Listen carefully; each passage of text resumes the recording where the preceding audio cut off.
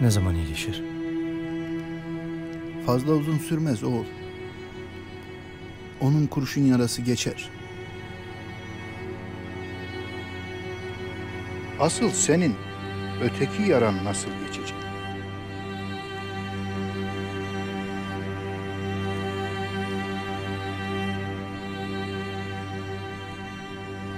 Delip de geçecek.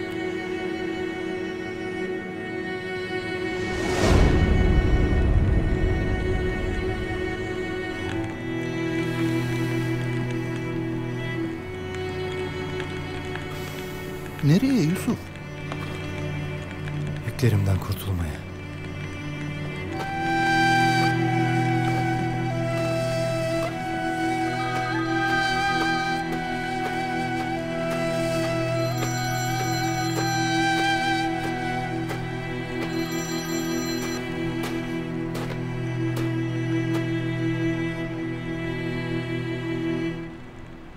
Acil konuşmamız lazım. Bana Polat Alemdar'ın yerini öğrenmelisin. Bunu benden isteme. Ondan uzak durman gerek. Merak etme. Her şeyi çözmek için bir yol buldum. Ne yapacaksın? Hem Polat Alemdar hakkında bana verilen görevi yerine getireceğim, hem de onunla aramdaki gerilime bir son vereceğim. Sana basit görünen bir plan çok tehlikeli sonuçlara yol açabilir. Uzun uzun düşünecek vaktim yok. Bu fırsatı bir daha yakalayamam. Polat Alemdar'ın o adamı nereye götürdüğünü bulmam gerek. Tek bir şartla sana yardım ederim. Oraya yalnız gitmeyeceksin. Beraber gideceğiz. Onları buldunuz mu? Hayır Asya Hanım. Bulunca hemen bana haber vereceksin. Anladım.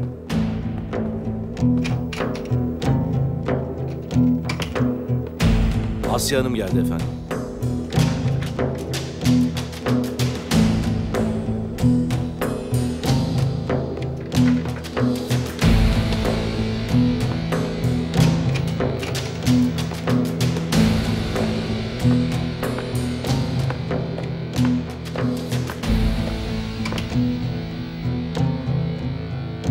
Pişman oldun ve bize Polat Alemdar'ın yerini söylemeye geldin.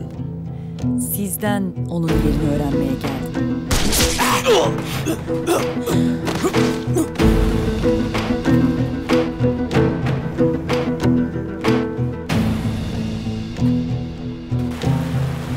İyi işte. Gidelim.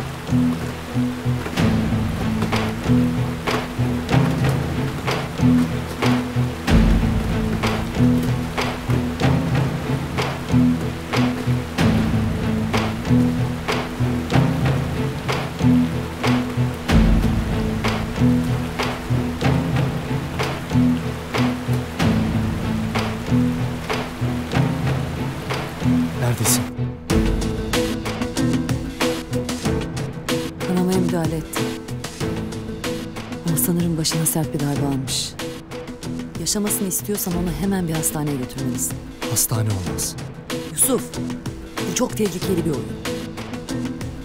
Ben oyun oynamıyorum.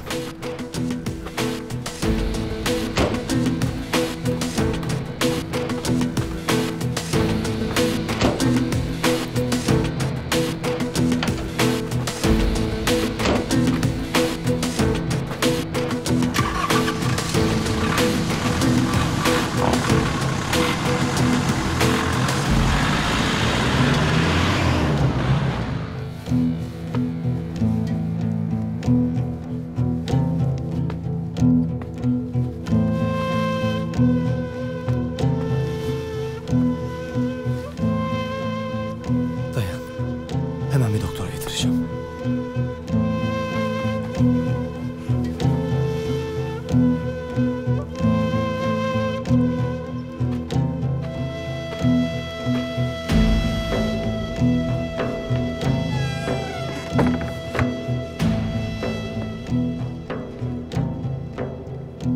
Sırtındaki yükü atamamışsın. Buraya getirmişsin. Bu haldeyken gidecek başka yerim yoktu.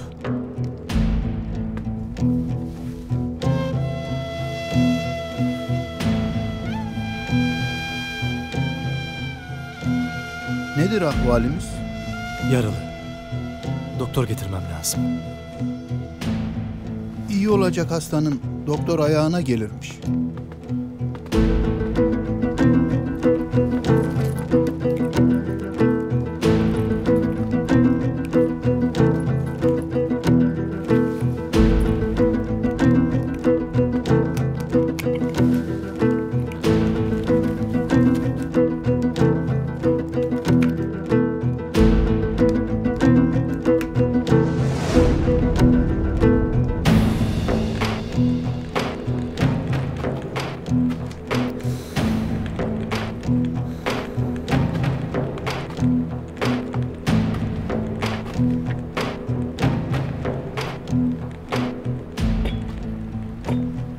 Ne zaman kendine gelir? Gerekeni yaptım. Gerisini Allah bilir. Sabırla bekleyeceğiz.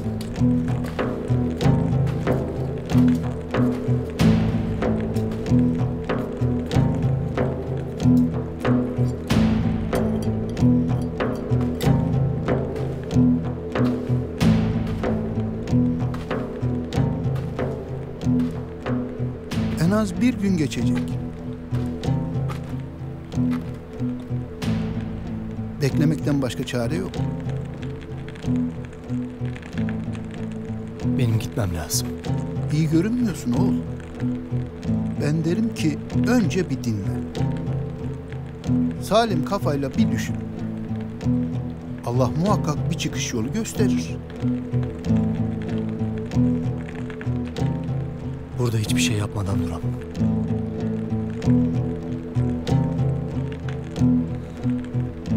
O sana emanet. Ben işim bitince geleceğim.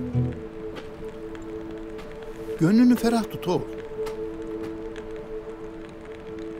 Şifa Allah'tandır.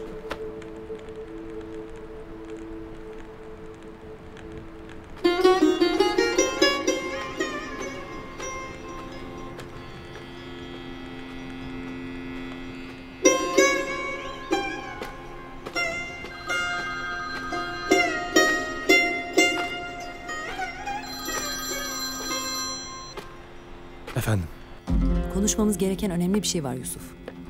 dinliyorum. Acele et. Senin konseyi köstebek konusunda uyardığını biliyorum. Bunu araştırmak için beni görevlendirdiler. Demek peşime düştün. Yusuf, bu işi sana yardım etmek için kabul ettim. Bana tek bir şey söyle. Hedefindeki isim Rus Sergey Zarkov mu? Hayır. Benim üstünde çalıştığım kişi başka biri.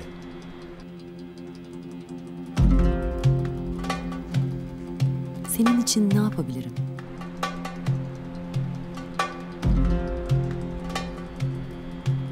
Bana yardım etmek istiyorsan gerçeği bul.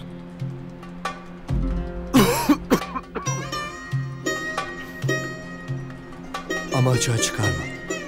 Öksürüyorsun sen. İyi misin? Acelem var, sonra görüşürüz.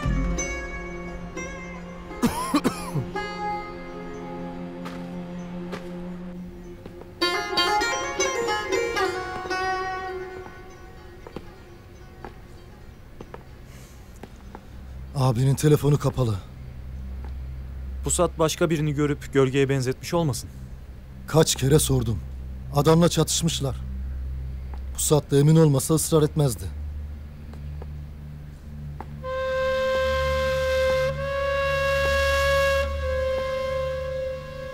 Abi de bu adamı yakalamışken neden infaz etmedi anlamıyorum.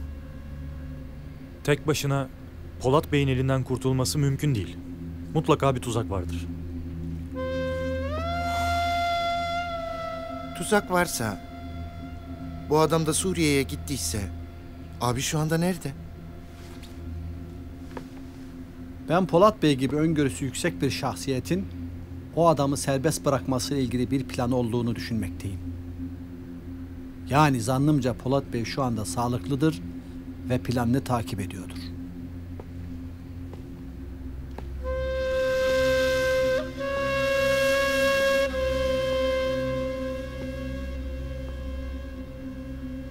Gölge abiye bir şey yapmış olsaydı kaçıp Suriye'ye gitmez, burada şovunu yapardı.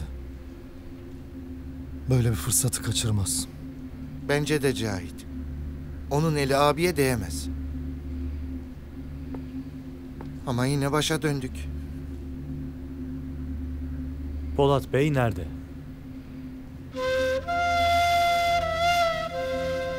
Onu bulmamız lazım. Ben Gölge'nin peşine Suriye'ye gideceğim. Ben de bağlantıların izini süreceğim. Bizi aldırıp emniyette tutanların mutlaka bu işle bir ilgisi vardır. Siz emniyetteyken Gölge ve Polat Bey'in birlikte çekilmiş mobese fotoğrafından bahsettiklerini söylemiştiniz. Ben de o fotoğrafı bulacağım. Gittikleri yeri tespit edersek belki bir iz çıkar. Tamam, hadi bakalım.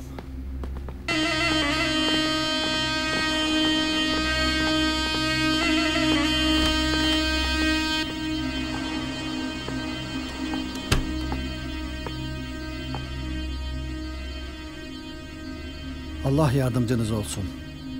Sizin yokluğunuzda ben de ofisten bir yere ayrılmayacağım.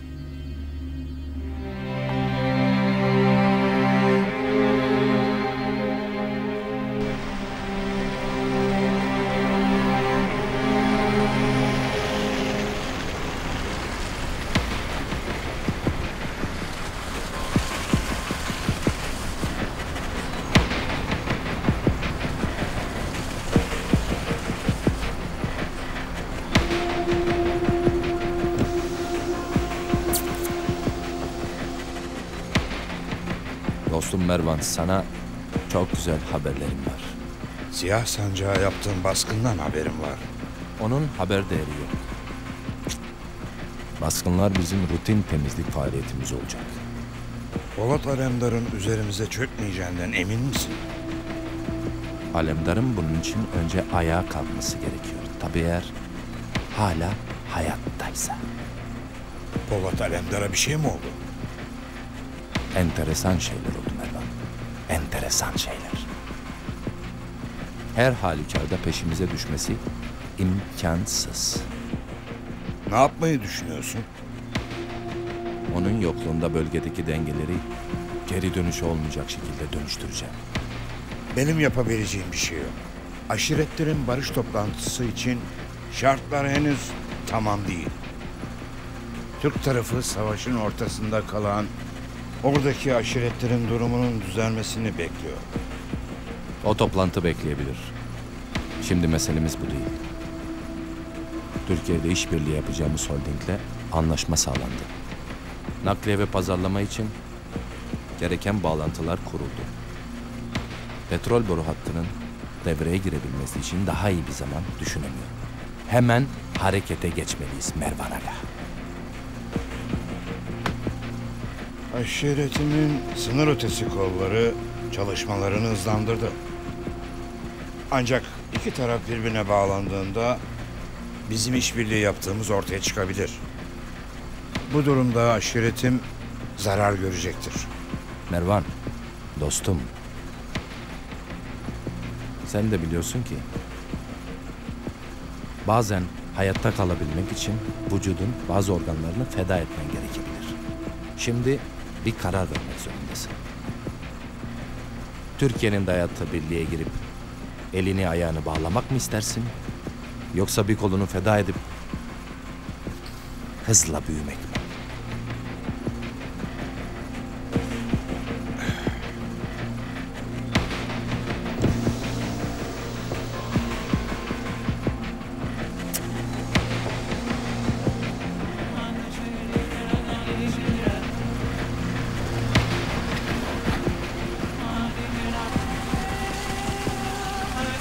Mervan'ın doğru kararı vereceğinden emin misin?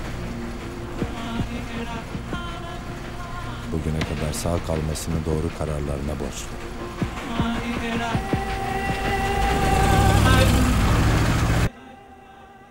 Ferdinand'la yapacağımız ortaklığı Polat Alemdar'ın akıbeti belirleyecek Hakkı. Ve daha pek çok işin kaderini de. Onun ölmesi ya da hayatta kalması sizin dışınızda da önemli konularda tayin edici olacaktır.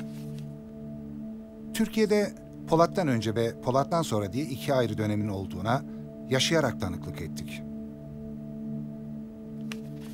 O halde yeni dönem Yusuf'tan sonra diye anılacak. Yusuf hala niye aramadı? Uçağı kaçta iniyordu? Efendim bu saatlerde inmiş olmalı. Arasana. Tabii.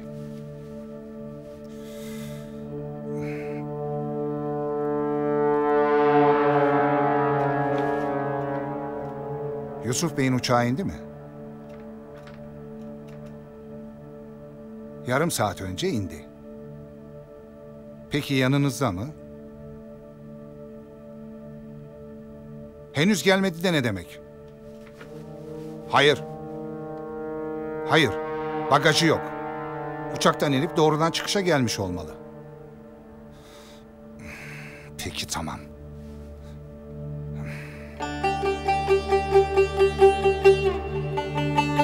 Aradığınız kişiye şu anda ulaşılamıyor. Telefonu kapalı. Ulaşılamıyor.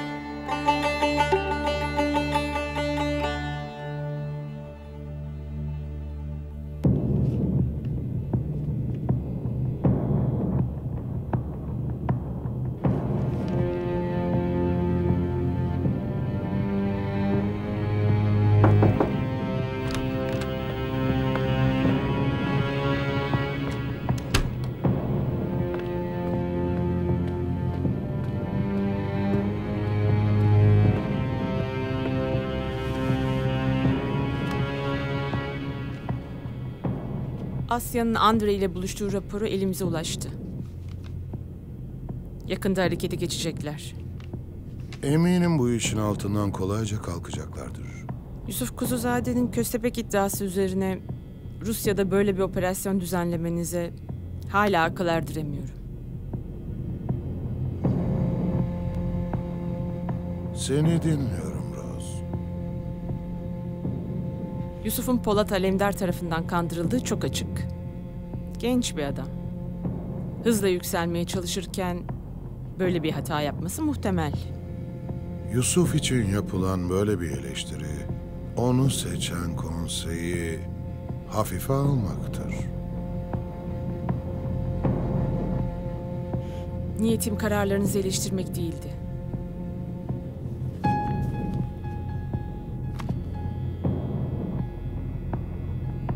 İçimizde bir köstebek olduğuna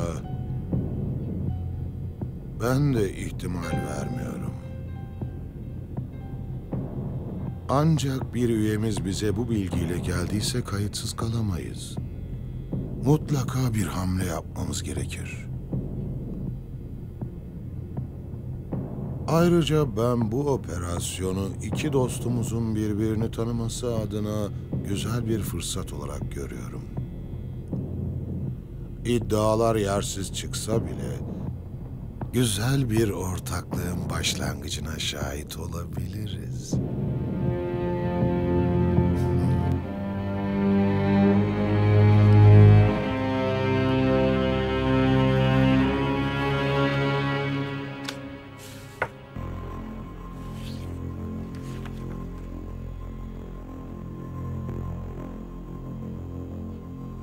Bu adamla ilgili ne biliyorsun? Sergey Zarkov, Rus hanedanının kasası. Büyük ailelere ait 30 milyar dolarlık bir serveti yönetiyor. Hanedanın en güvenilen isimlerinden. Hain olacak son kişi. Sergey eski dostum ve uzun zamandır düşmanım. Yıllar önce yaşanan ve bir türlü sonuçlanmayan davadaki hainin o olduğuna eminim. Eski hanedana ait kayıp yüzük onun elinde. Nasıl bu kadar kesin konuşabiliyorsun? Yıllarca onun için iş yaptım.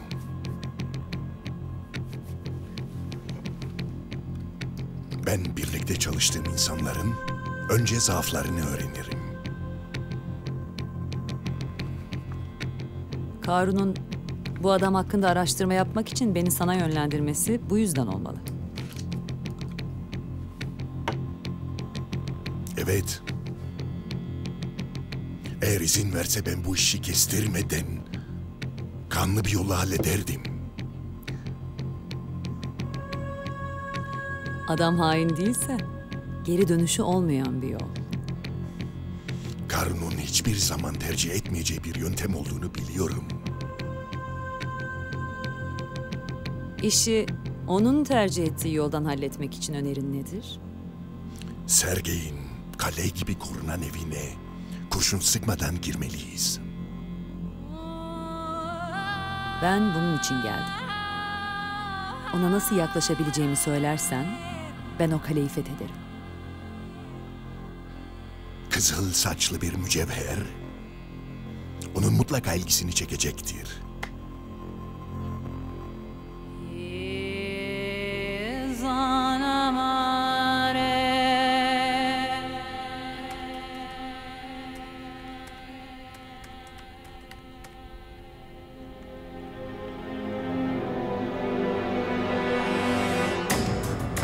Hakkı, ben daha fazla bekleyemem. Yusuf Bey'in gizliliği durumu olmasa her türlü çareye başvurabiliriz. Ama efendim, bu durumda ihtiyatlı davranmamız lazım. Hakkı, Yusuf'u havaalanında bulamadılar. Neyi bekliyoruz biz?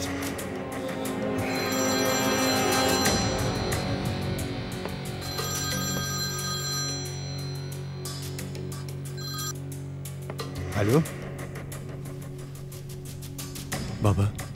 Yusuf, neredesin oğlum sen? Uçaktan indim. Şimdi bir oteldeyim. Nasıl olur? Atina'dan aradılar. Seni karşılamak için havaalanında bekleyen ekiple buluşmamışsın. Uçakta şüpheli bir durum oldu. Başımın çaresine bakmak zorunda kaldım. Bak Yusuf, onları senin güvenliğini sağlamak için ayarladık. Tamam mı? Bana kaldığın otelin ismini söyle. Adamları sana yönlendireceğim. Buna gerek yok baba. Ben yanımda kimse olmadan daha güvendeyim. Şimdi kapatıyorum. Ararım yine. Yusuf.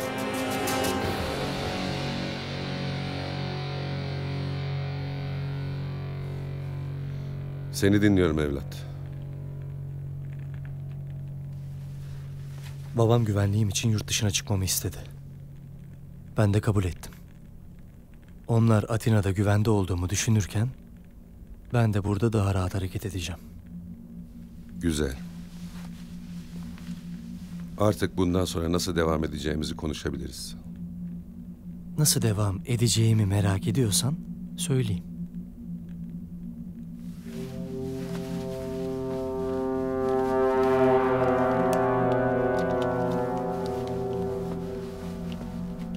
John Smith'in gizli dosyaları bu hard diskin içinde.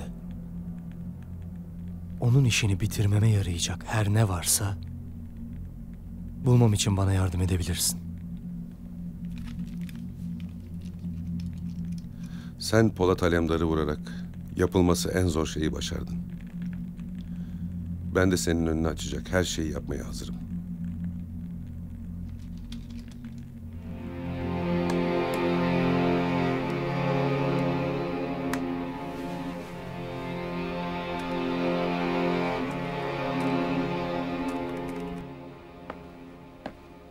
Aradığınız kişiye şu anda ulaşılamıyor. Yusuf'un şimdi aradığı numaraya ulaşılamıyor. Muhtemelen sizinle konuştuktan sonra hattı kapatmıştır efendim. Atina'da nerede olduğuna dair en ufak fikrimiz bile yok Hakkı. Farkında mısın? Bakın efendim, Yusuf Bey zor bir süreç yaşadı. Efendim, bırakalım biraz kafasını dinlesin. Haklısın galiba. İsterseniz ben gidip yanında olabilirim. Yok, buna gerek yok Hakkı. Benim artık Yusuf'a güvenmeyi öğrenmem gerek.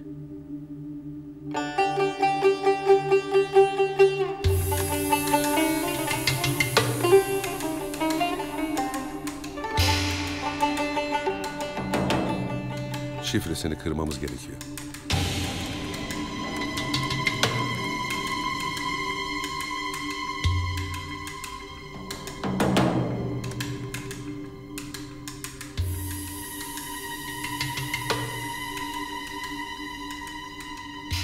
Bu kadar kolay olmasını beklemiyordum zaten. Zor da olsa bunu açacağız.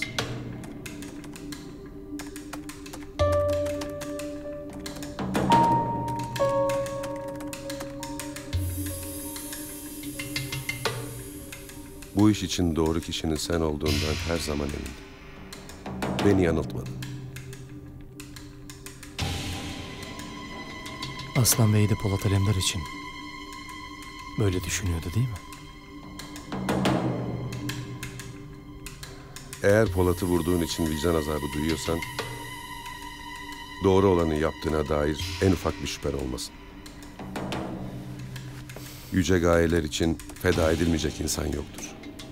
Beni kendinizle karıştırmayın. Ben gönlümü pusula yaptım kendime.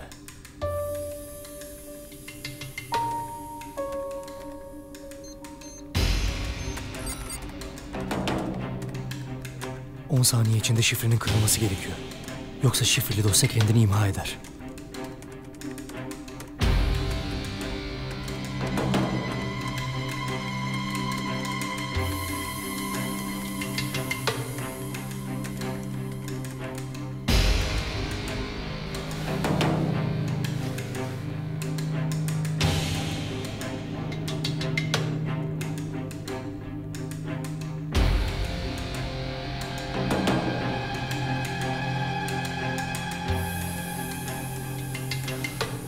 Bu şirketlerin bağlantılarını tek tek incelememiz gerekecek.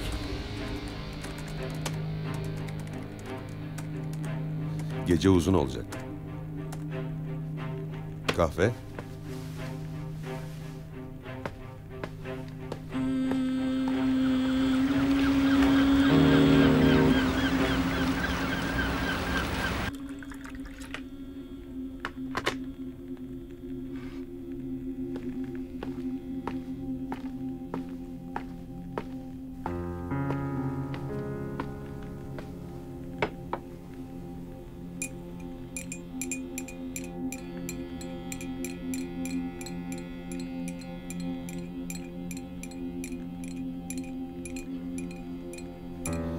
Londra'daki kütüphanede sabahladığımız geceyi hatırlıyor musun?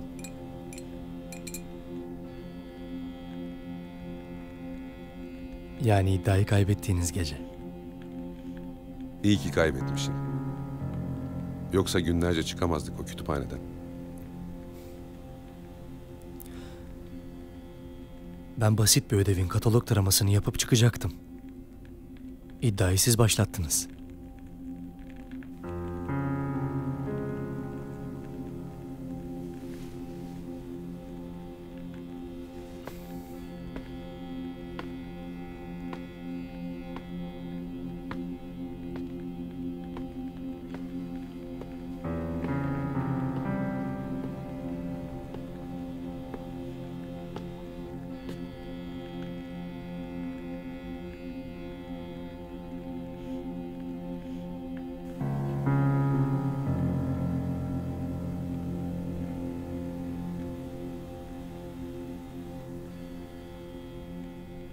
Sahi, o hikayenin konusu olan destan.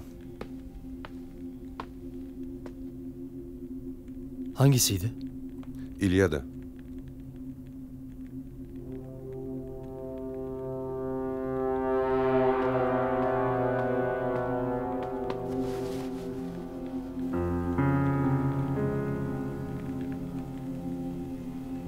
Ares. Tabii ya. Nasıl kaçırdım bunu? Ne oldu?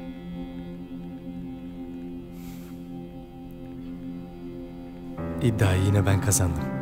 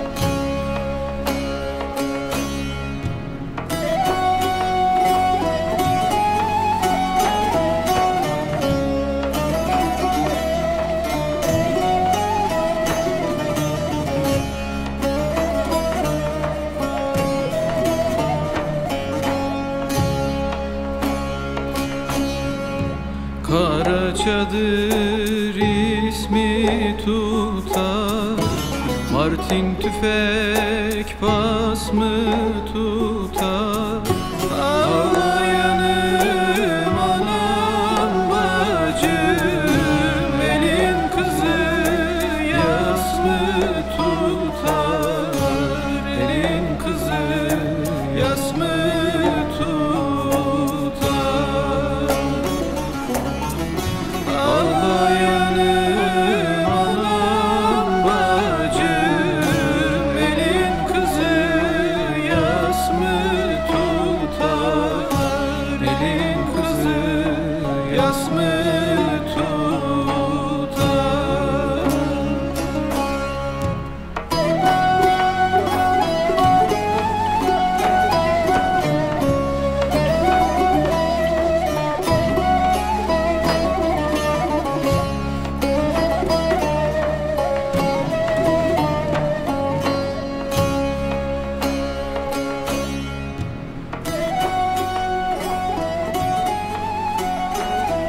Kaç!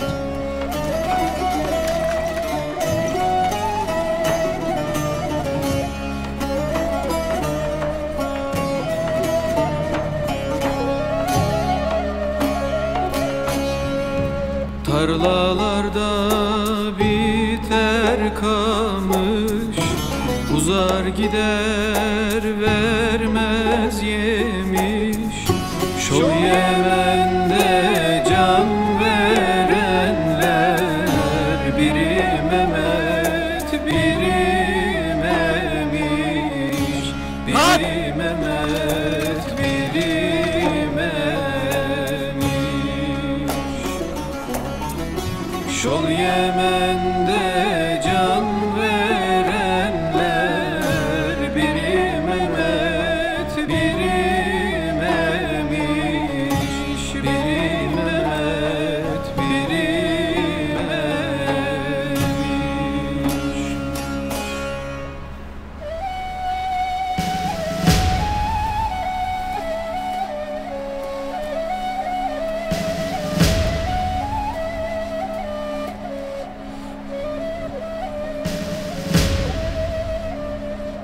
Vatan uğruna düştüğün toprak, vatan toprağıdır. Rahat uyu Mehmet.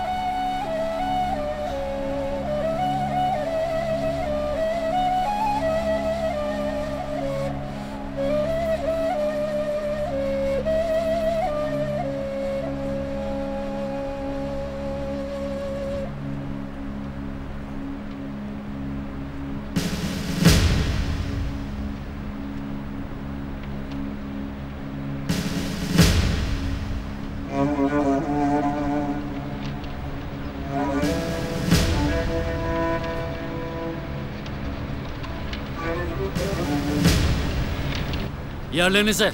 Marş! Marş!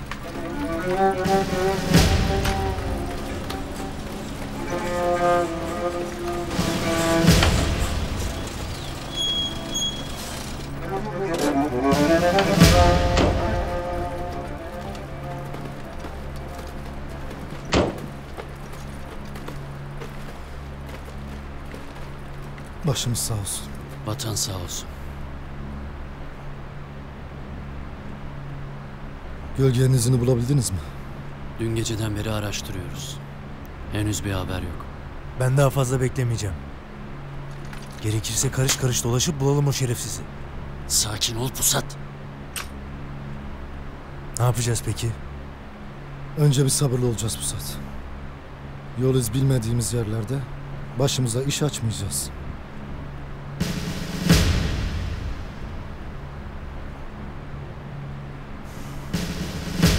İstanbul'dan da bir haber yok hala. Bu Gölge abiye bir şey yapmış olmasın? Bunları şimdi konuşmayalım Yasin. Bir an önce Gölgeyi bulalım. Tüm Siyah Sancak ekibi olarak her türlü operasyona hazır vaziyet aldık. İzlerini bulur bulmaz harekete geçeceğiz.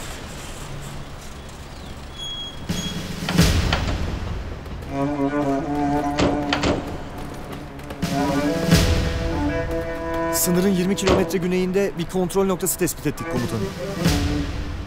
Burası boru hattına yakın. Doğru iz üzerindeyiz. Çıkalım. Hadi beyler çıkıyoruz. Hadi beyler çıkıyoruz hadi. Hadi hızlı hadi.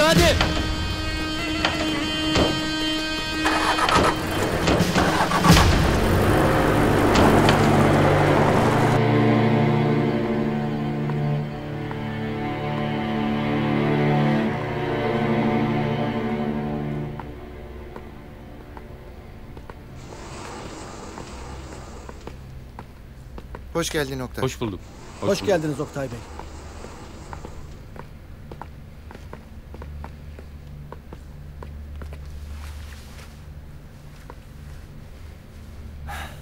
Konu çok hassas olduğu için telefonda ayrıntı veremedim Oktay. Oldukça organize bir saldırıyla karşı karşıyayız. Polat Bey'le ilgili son durumdan haberdar olduk. Konu da bununla ilgili sanırım. Sayılır gülüm. Abi Ferdinand'ı yakaladığında birileri de bizi emniyette sorguya aldı. Biz de bu olayı kimin organize ettiğini öğrenmek istiyoruz. Sorgu amirinin adını biliyor musunuz? Erdal diye bir adam.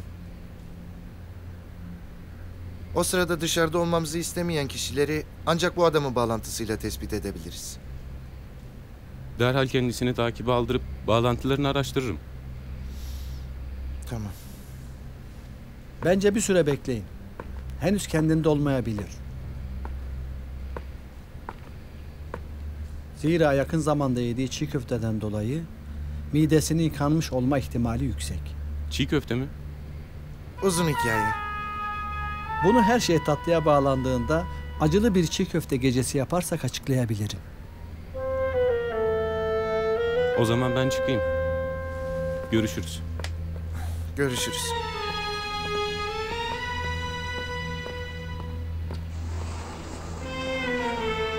Ah be Hüsnü.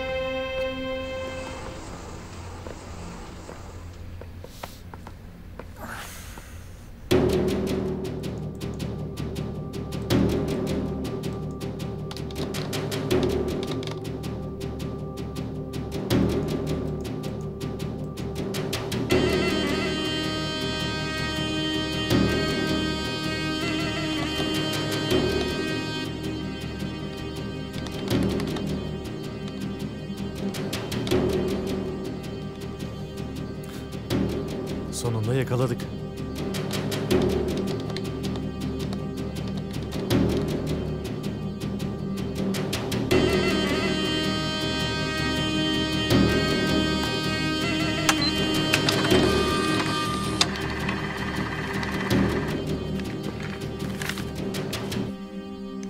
Tamamdır.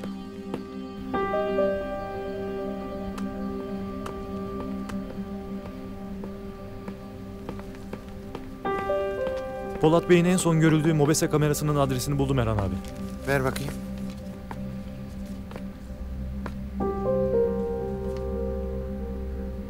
Bu adres bizim oraya çok yakın. Abinin Gölge'yi oraya götüreceği nasıl aklımıza gelmedi? Erhan Bey, orada dediğiniz gizemli yer neresi acaba? Mezarlık Hüsnü. Gölge'nin şehit ettiği bütün kardeşlerimizin yattığı mezarlık.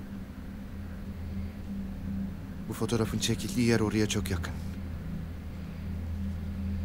Ben gidip oraya bir bakacağım. Tamam. Ben de o yol üzerinde başka bir görüntü bulabilir miyim diye arayacağım. Bir şey bulursam haber veririm. Tamam gülüm. Dosyalar olmasa sizi yolcu ederdim Erhan Bey.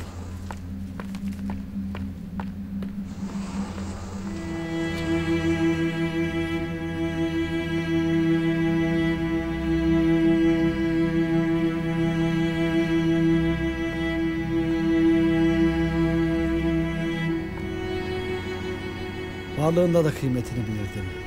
Ama Polat Bey'in yokluğu gerçekten karanlık bir tünel gibi. Geldiğinde bana kızsa da bütün sevenleri adına onu kucaklayacağım. Ya da bunu bir daha düşüneyim.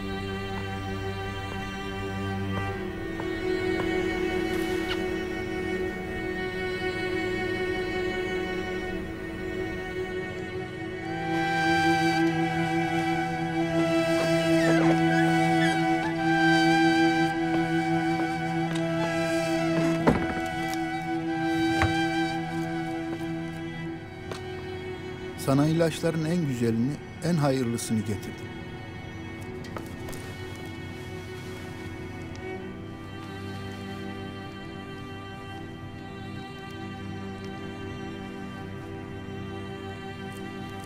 Bismillahirrahmanirrahim.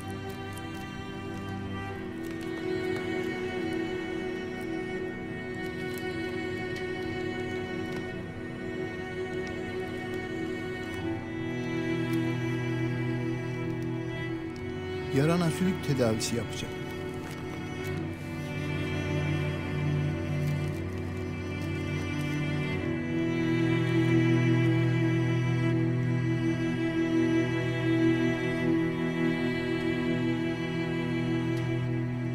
Bu sülükler hem iltihabı alır hem de daha çabuk iyileştirir.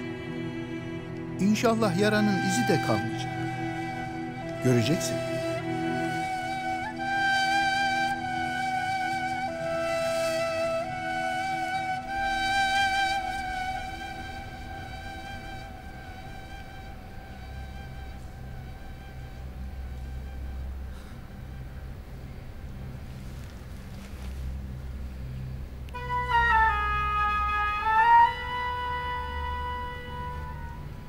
Geldik mi?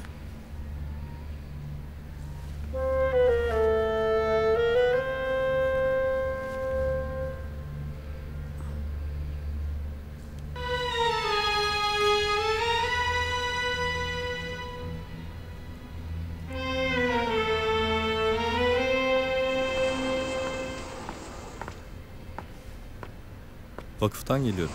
Polat Bey ile görüşecektim. Burada mı? Buradan başka bir yerde. Ne için geldiniz? Vakıfla ilgili bazı evraklar vardı. Kendisi görmek istemişti. Onları getirdim. Bu durumda sizi uyarmam icap ediyor. Zira ben de hastanenin evrakları için gelmiştim. Belirli bir süre dahilinde burada beklemekteyim. Yani ilk sıra bende. Siz de sıraya girmelisiniz. Sorun değil. Beklerim. Buyurun.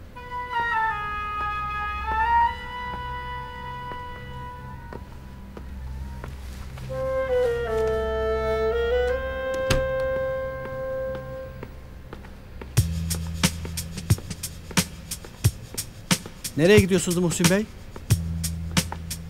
Polat Bey'in araştırmamı istediği bazı isimlerle ilgili şifreli dosyalardan yeni veriler elde ettim. Masasına bırakacağım. Korkarım buna izin veremeyeceğim. Neden? Çünkü sıra var. Bu beyefendi sizden 30 saniye önce geldi. Ondan sonra sıraya geçebilirsiniz. Buyurun. Ben bırakıp çıkacağım zaten. Başka işlerim var Hüsnü. Lütfen Muhsin Bey. Muhteviyat değil, maneviyat mevzu bahis. Kendimle birlikte bu beyefendinin de hakkını yedirmem. Rica ederim efendim. Benim için mühim değil. Hayır, alçak gönüllünün sırası değil. Sıranızı koruyun. Siz de kuyruğa geçin Muhsin Bey.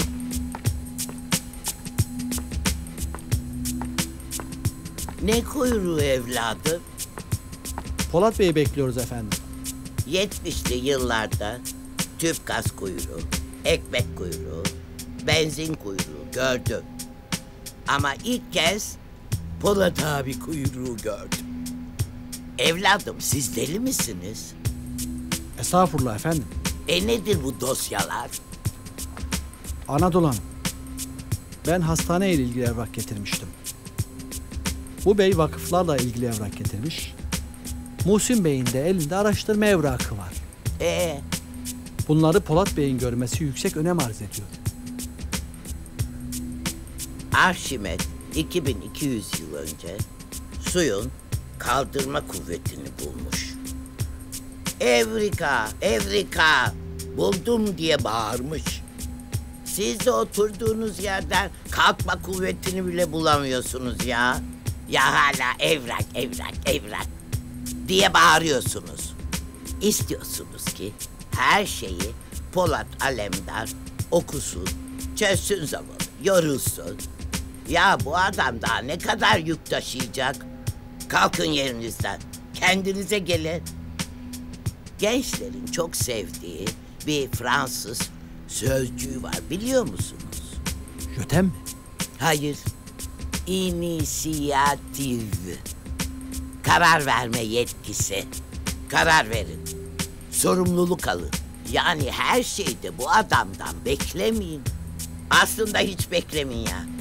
Ha, yokluğunda böyle burada beklediğinizi görseydi ne derdi? Benim aklıma bazı Polat Bey cümleleri geliyor. Gördün mü bak? Hı. Bu durumda ben gidiyorum. Ben de gidiyorum. Aferin oğlum. Aferin.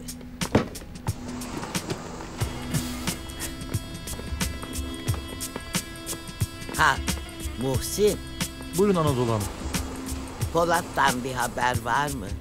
Şimdilik bir bilgimiz yok efendim. Şu kurşun geçirmez yelek projesi vardı ya. İşte onunla ilgili karar vermesini istiyorum. O olmadı mı ilerleyemiyorum. Çalışmam gerek. Efendim, siz az önce sorumluluk almakla ilgili bizi uyardınız ya. Her işinizi de kendiniz yapın demedim ya. Allah Allah.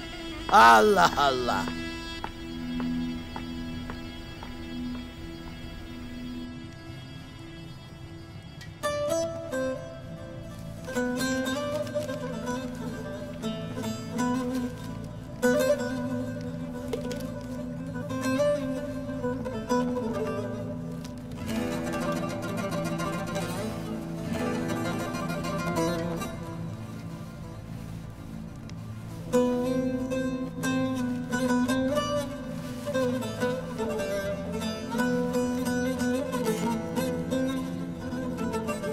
Ayağa kalkman yakındır.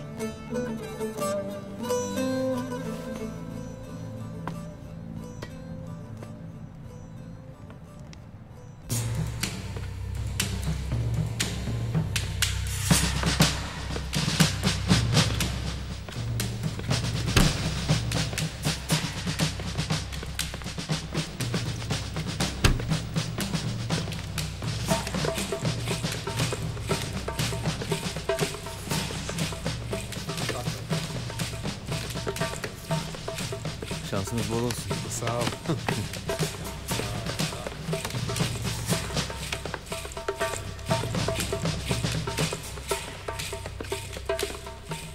Kolay gelsin. Sağ ol.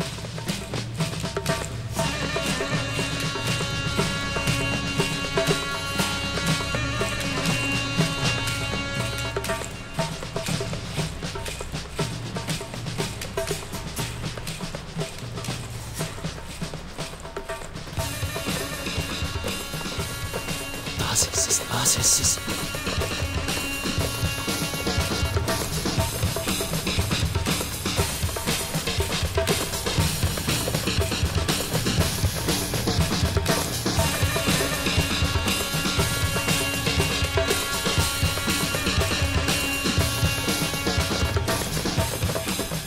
Bu nasıl şans ya? Bu Olmaz nasıl böyle bir şanssızlık şey ya. Oğlum?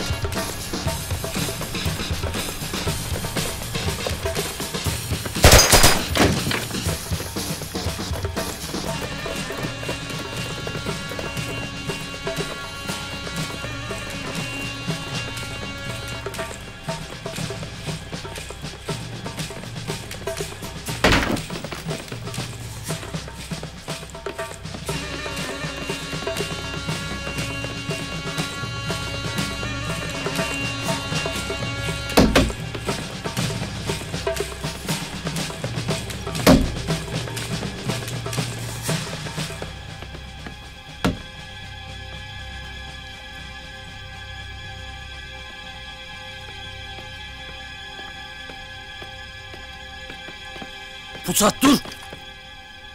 Dur!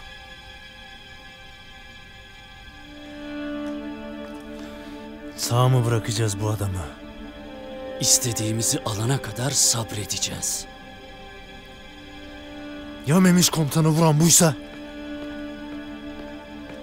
Söz veriyorum son kurşunu sen sıkacaksın. Ama ilk kurşun benden. Hani adamı konuşturacaktık, ne yaptın abi? İyi ya, ben başladım, siz devam edin işte. Gölge nerede lan? Gölge nerede? Nerede? Gölge diye birini tanımıyorum.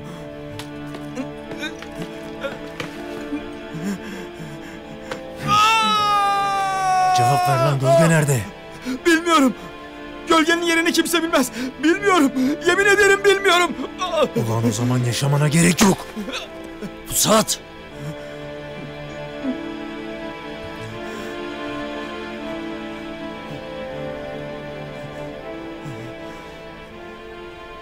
Gölgeyi bulamıyorsak onu üzerimize çekelim.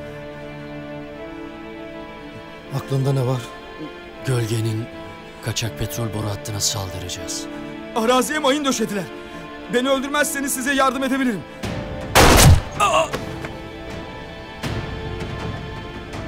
Benim daha iyi bir fikrim var. Kusura bakma, bir dahaki sefere.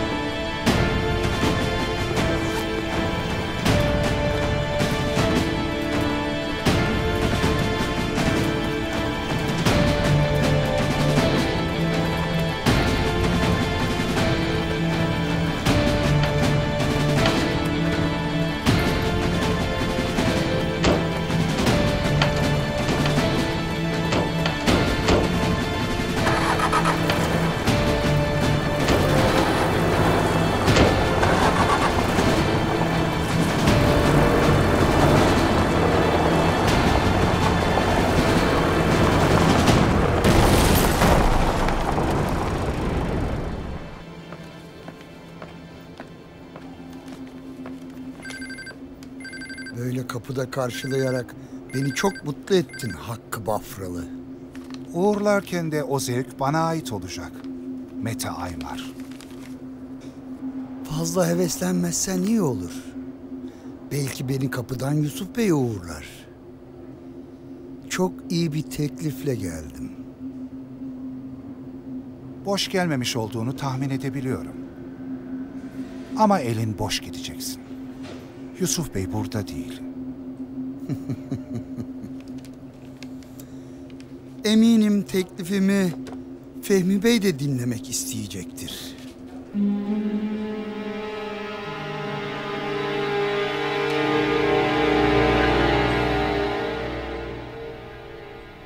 Abim Atina'da daha ne kadar kalacak baba?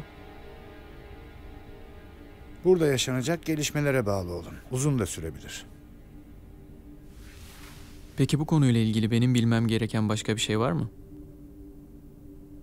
Bundan sonra daha dikkatli olman gerektiğini unutma yeter. Orasını düşünmene gerek yok. Ben tedbirsiz hareket etmem.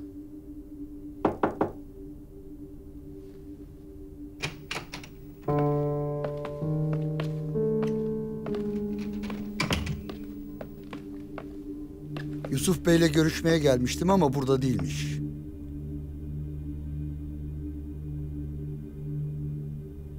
Biraz zamanınız varsa bir teklifte bulunmak istiyorum Fehmi Bey.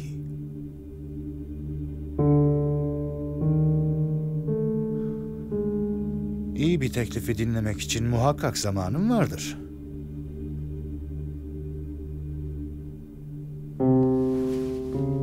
Ben sizi yalnız bırakayım o zaman.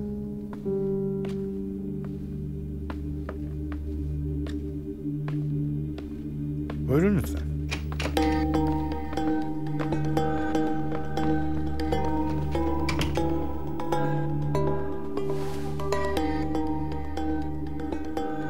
Fehmi Bey, Rus bir ahbabım benimle irtibata geçti. Bazı sorunları var. Ne gibi sorunlar? Ellerinde birikmiş yığınla kirli çamaşır var. Aklıma siz geldiniz. Hala temizlik işleriyle ilgileniyor musunuz acaba? Biz çamaşırhaneleri kapatalı çok oldu. Mete Aymar. Biliyorum. Ancak o kadar çok kirli çamaşır var ki Yazık olmasın dedim. Temizleyelim. Hep birlikte gıcır gıcır giyeriz diye düşündüm.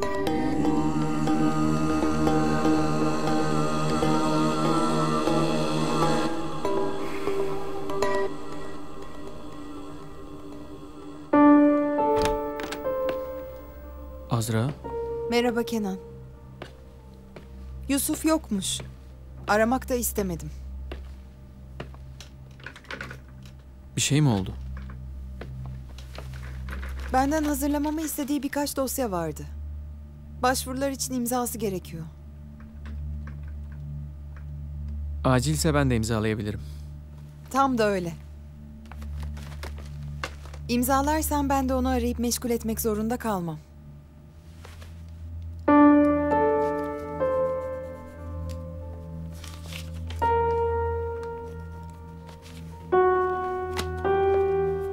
Buyurun hanımefendi. İmzalarınız tamam. Biraz görüşebilir miyiz Kenan Bey? Tabii buyurun. İsterseniz daha sonra geleyim. Ben çıkıyorum zaten.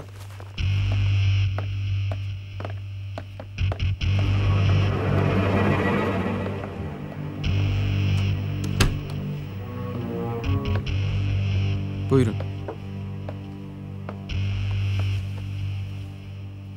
Nasıl yardımcı olabilirim size Mete Bey? Babanız karar vermek için Yusuf Bey gelene kadar beklemek istediğini söyledi. Ama benim işim acil. Belki abinizi beklemeden bu karlı teklife siz cevap vermek istersiniz. Neden böyle bir şey yapayım ki? İş karlı ve ortağım çok eğlenceli. Bence teklifimi değerlendirmelisiniz.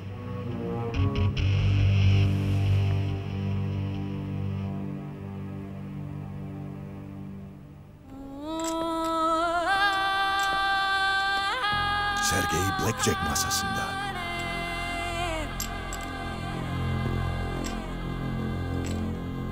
Tamam, gördüm.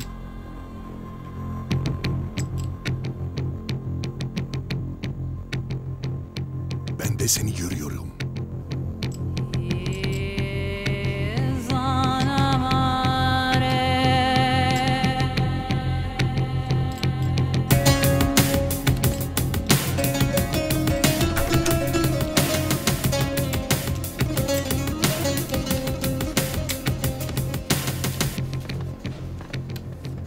Hoş geldiniz hanımefendi.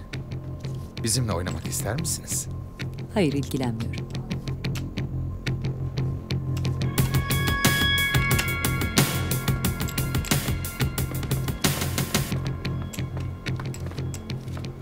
Bu masa olmaz efendim.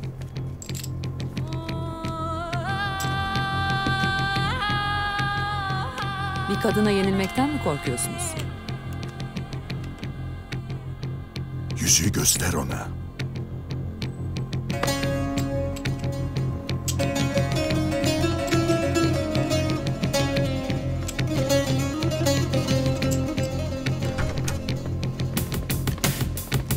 Buyurun.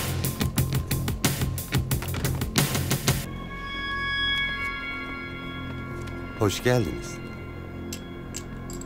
Oyun oynamak istiyorum. Elbette. Zevk duyarım. Ancak bir soru sormama izin verir misiniz? Eğlencemizi bozmayacaksa. Buyurun, sizi dinliyorum. Parmağınızdaki yüzüğü hangi kuyumcu yaptı onu? Bunu öğrenmek maalesef mümkün değil. Bu 200 yıllık bir miras. Asıl bu mümkün değil. Bunun 200 yıllık olanı şu an benim evimde. Koleksiyonumun en değerli parçalarından biri. Umarım o parçaya ciddi bir para vermemişsinizdir. İzin verirseniz inceleyebilir miyim?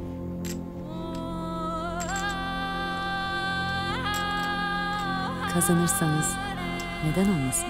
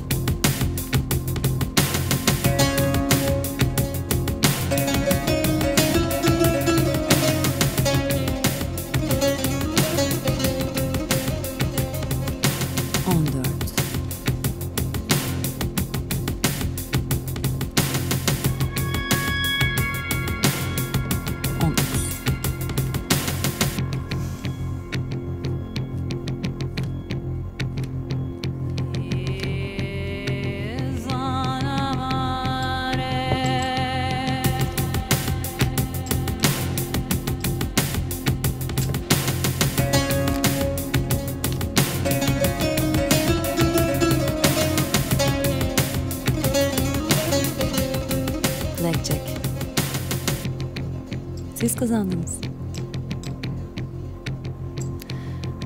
Bu akşamki asıl kazancım yüzük hakkındaki gerçeği öğrenmekti.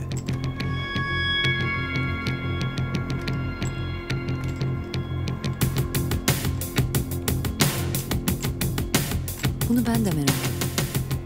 Ben evimdeki yüzüğü size getiremem. Ama benimle evime kadar gelirseniz ikimiz de gerçeği öğrenmiş oluruz.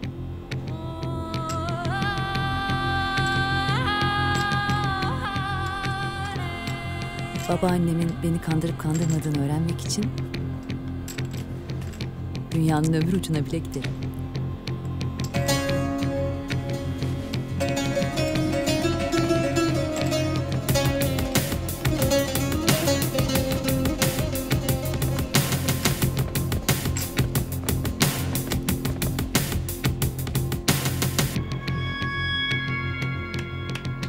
İşte gerçek Blackjack. Bravo Asya. Siyah sancak.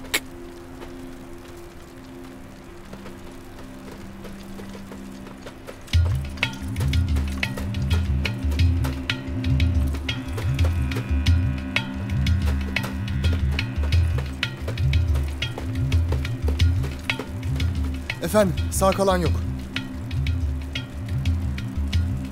Alemdar etkisi. Ama fazla uzun sürmeyecek.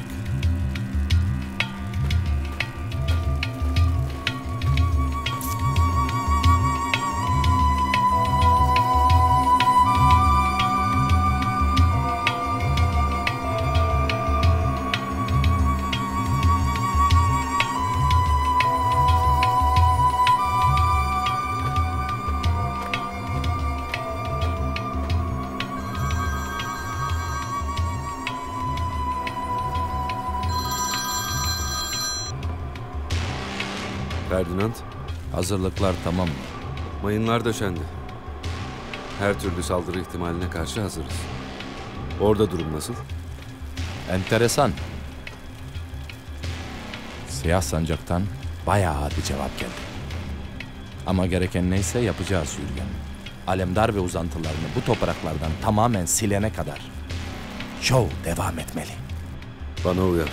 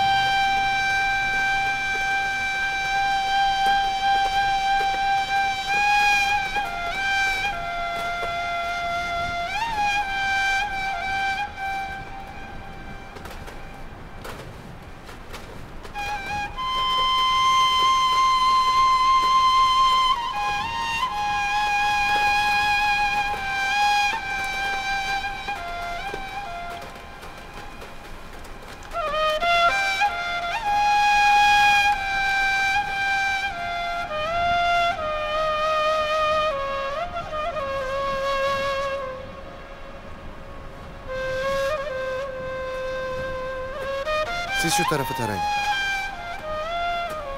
Siz de şurayı kontrol edin.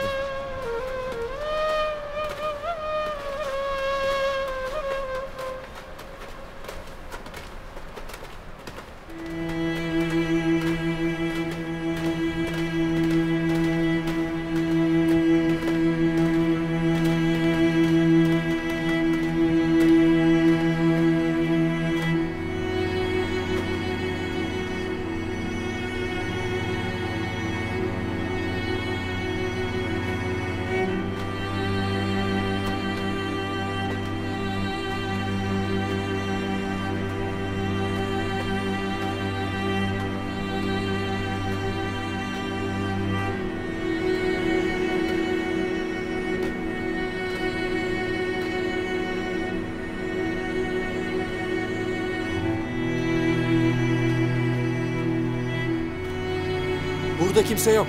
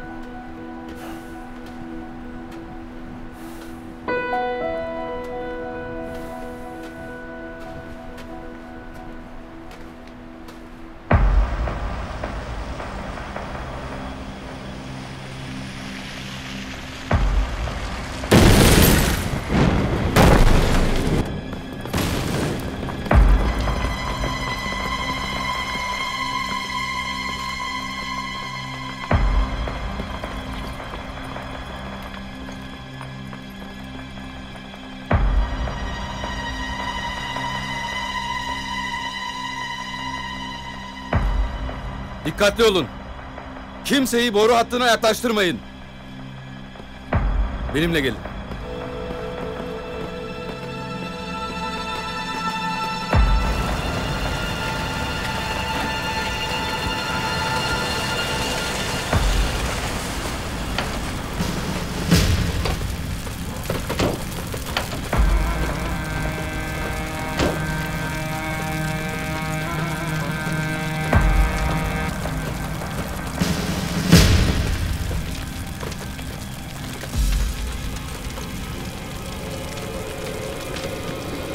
Bu araç boş.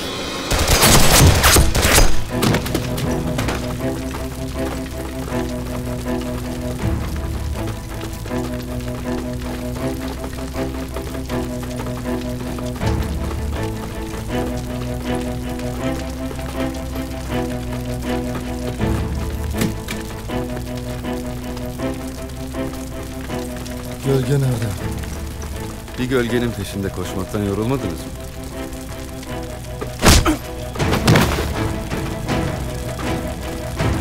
Sen gölgenin arkasına saklanma da konuş.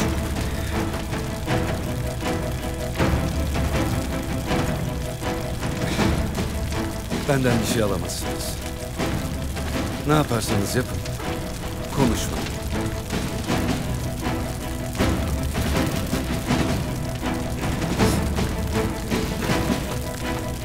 Yine de bir şansımızı deneyelim he.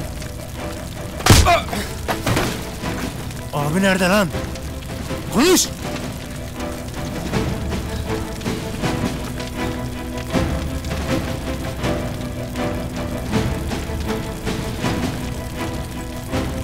Polat Alemdar öldü.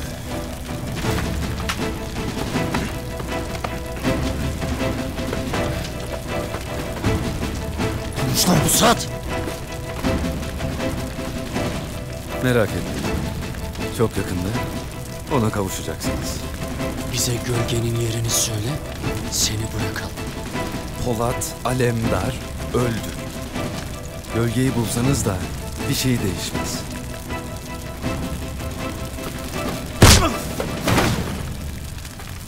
Ama gölge için çok şey değişir.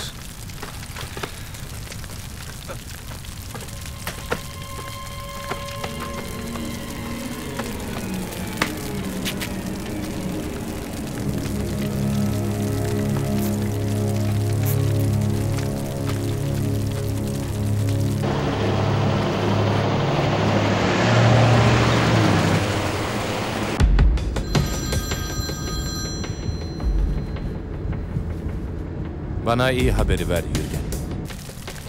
Haberler kötü. Enteresan. Sen kimsin? Azrail'im. Azrail'le sıkı bir dostluğumuz var. Beraber çok iş yaptık. Sen o değilsin, yoksa tanırdım. Polat Alemdar nerede? Sen Cahit'sin. Soruma cevap ver. Bilmiyorum. En son seninleydi. Ona ne yaptın doğruyu söyle. Korkaklar yalan söyler sevgili Cahit. Polat Alemdar'ın nerede olduğunu bilmiyorum. Sana cesaretini toplaman için süre veriyorum. Eğer bu gece karşıma çıkmazsan boru hattını sınıra kadar patlatırım. Dostun Yürgen'in parçalarını da hat boyunca toplarsın.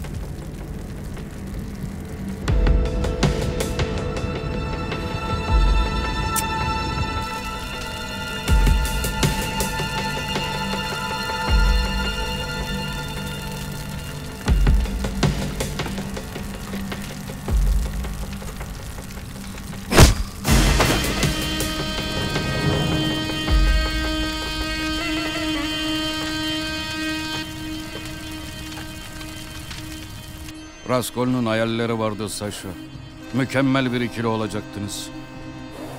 Ay Stefan'ın oğlu Raskol ve Aygır Mişa'nın kızı Saşa. Ama sen onun hayallerini yıktın. Yine de seni asla bırakmayacak. Kafana kurşun sıkacağı güne kadar hep yanında olacak.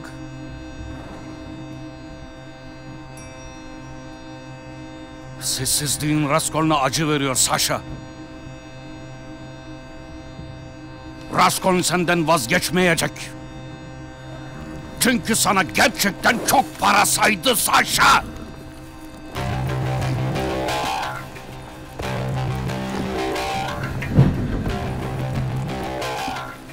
Raskol'una borcunu ödemenin vakti geldi. Alana çık ve tozu dumana kat Saşa. Görüşeceğimiz adam kim? Atlara bağıran adam.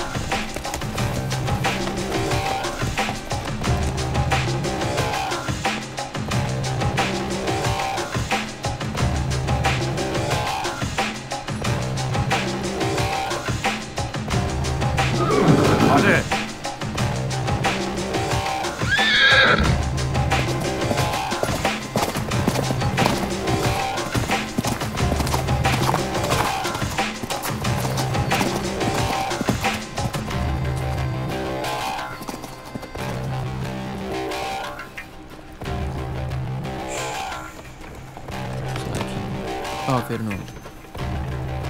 Aferin.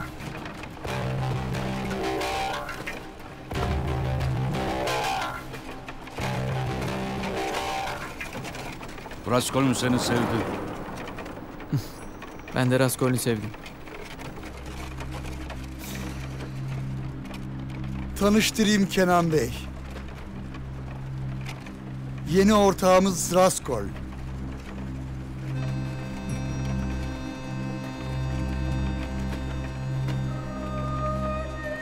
Memnun oldum.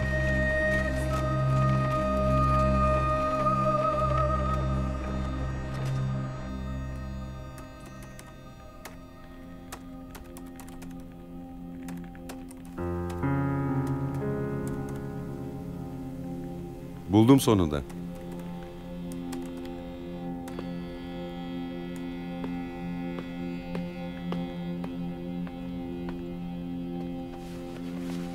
Ares. Fransa merkezli bir anonim maden şirketi. Görünürde sadece nikel madeni üzerine faaliyet gösteriyor. Buzdağının görünmeyen kısmı ise çok ilginç. Aslında nikelden kazandıkları para sermayelerinin sadece 7/1000'sini oluşturuyor. Bak, geri kalan parayı da diğer ülkelerdeki partnerleri aracılığıyla yaptıkları işten kazanıyorlar. Ve bu iş ortakları yalnızca Amerika, İngiltere, Rusya gibi ülkeler değil. Mesela Nijerya'daki Panes adlı şirket aracılığıyla kömür ithalatı yapılıyor. Yani elmas. Evet. Gelelim senin Ares'i çözdüğün noktaya. Yani Türkiye'deki iş ortaklarına. Fosfor. Evet. Fosfor Maden Şirketi de Ares'in buradaki uzantısı diyebiliriz. Yasal olarak ulaşamadıkları bazı radyoaktif madenlere bu yolla ulaşıyorlar. Diplomatik ilişkileri de sonuna kadar kullanarak tabii. Bu yüzden de Fosfor'un sermaye ortaklarını diplomasiye etki edebilecek güçte ve konumdaki kişiler oluşturuyor. En büyük iki yatırımcısını da John Smith ve Kuzuzade Holding.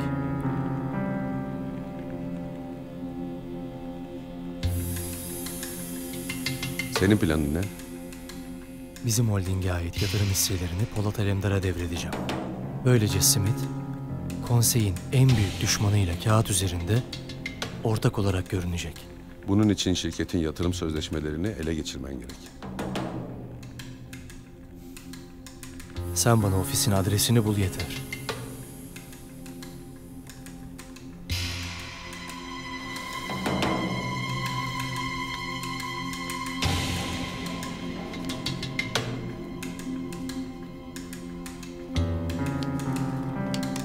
Burada. Çok dikkatli ol.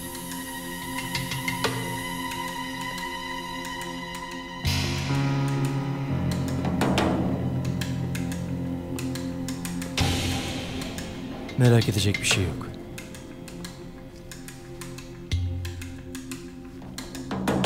Önceki gibi sessizce halledip geleceğim.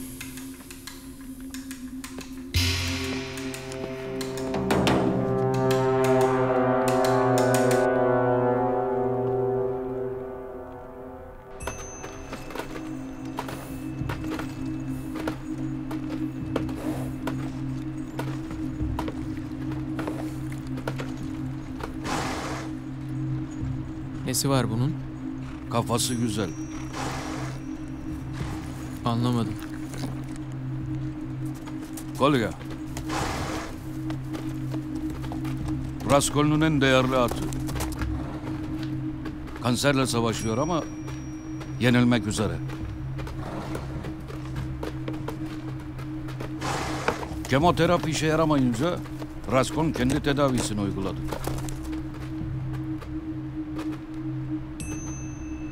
Neymiş o tedavi? Vodka. At öldüren. Kolya keyifli bir ölümü hak ediyor. Raskolni'ne çok para kazandırdı. Çok para kazanmaktan bahsetmişken işimizin ayrıntılarını konuşalım. Ailenizin birkaç bankası varmış. Raskolni'nin de 1 milyar 600 milyon dolar pis parası var.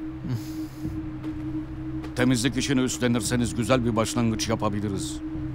Raskolni'nin içi rahat olsun. Biz bunun için buradayız.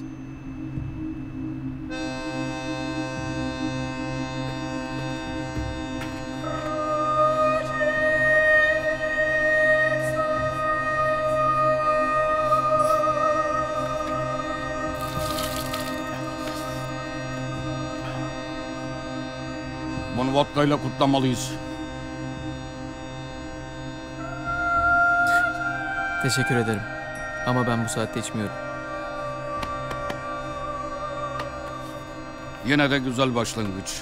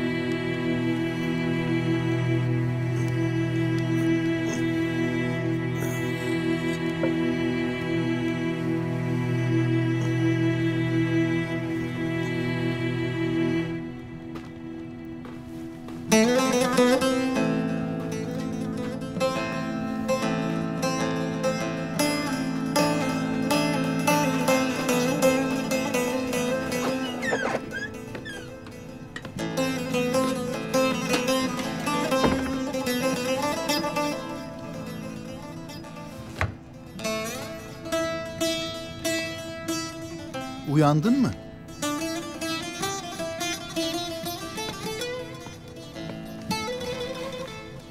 Geçmiş olsun. Neredeyim ben? Kabristan'da.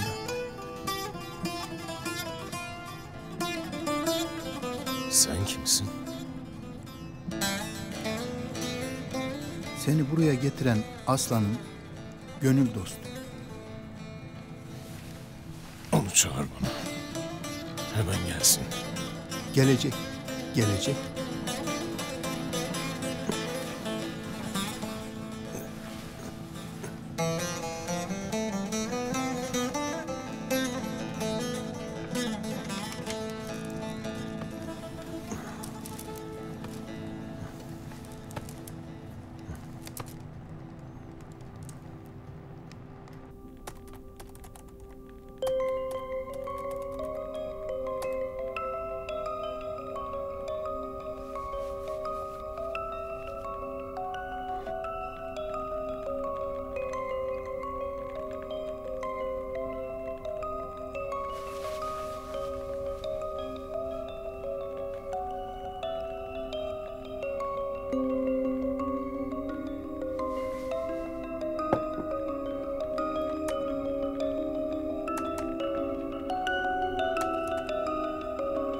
İşte oldu.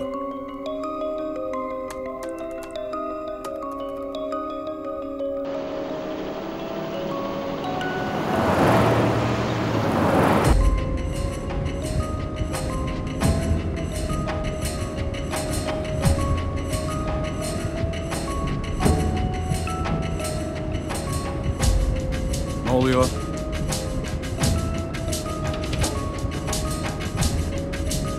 Birisi dosyalarıma ulaştı. Derhal bana o sinyalin geldiği yeri bulun. Tamam efendim.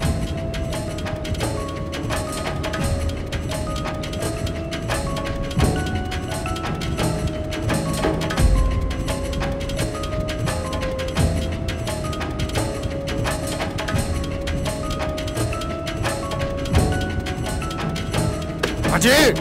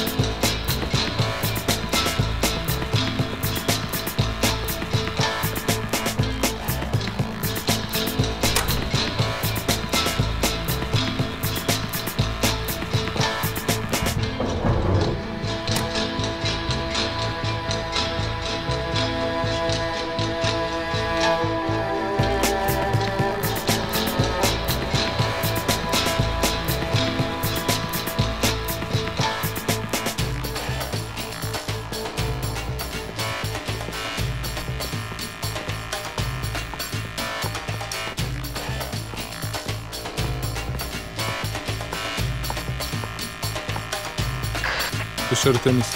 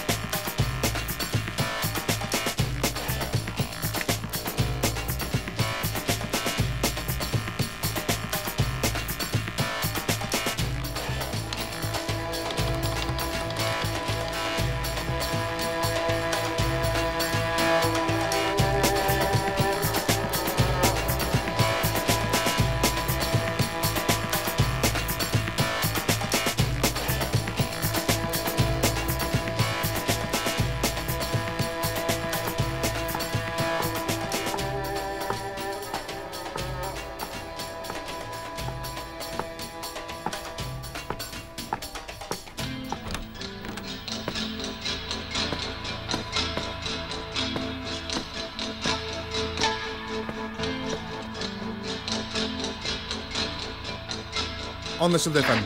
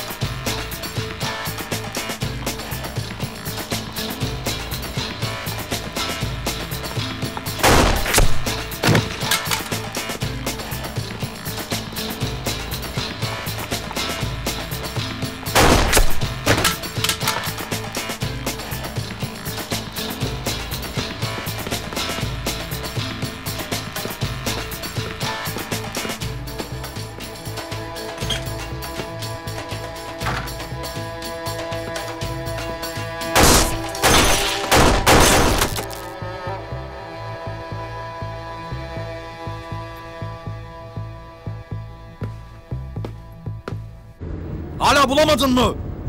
Efendim, sinyalin geldiği yer burası.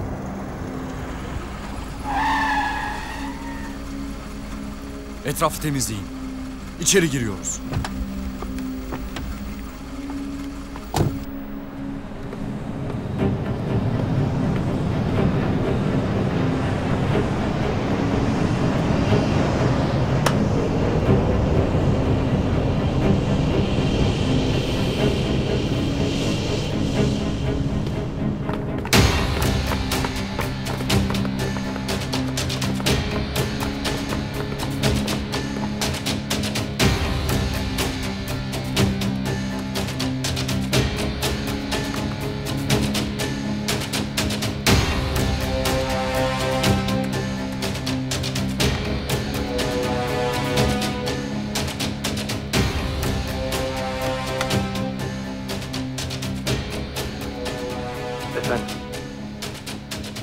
Smith ve adamları evin etrafını sardı.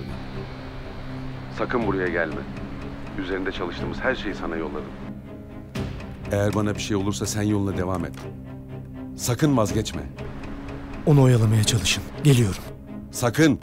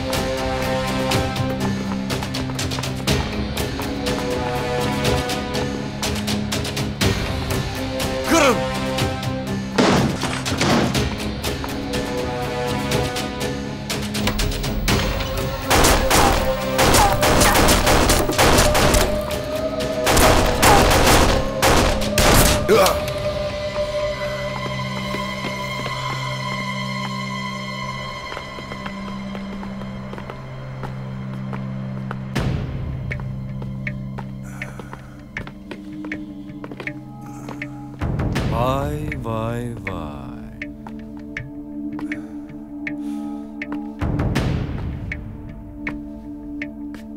Öldüğünü sanıyordum. Seni karşımda böyle canlı görmek beni çok heyecanlandırdı.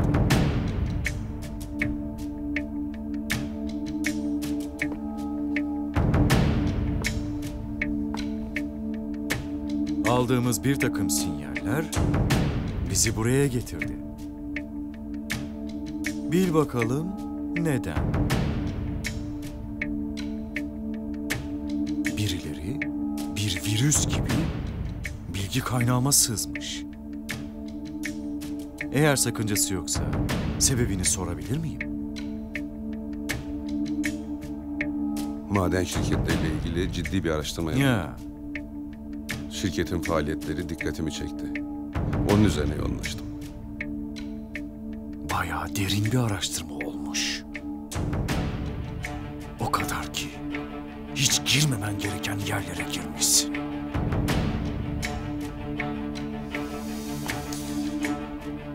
Kimin için çalışıyorsun söyle.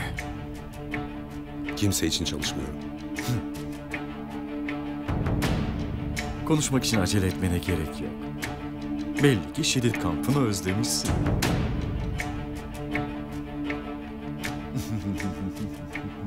Bu cesareti sana her kim verdiyse muhakkak seni kurtarmaya gelecektir. Birinin beni kurtaracağını düşünüyorsan yanılıyorsun. Boşuna beklemiş olursun. Kimin geleceğini görmek için beklemeye değer. Götürün bunu.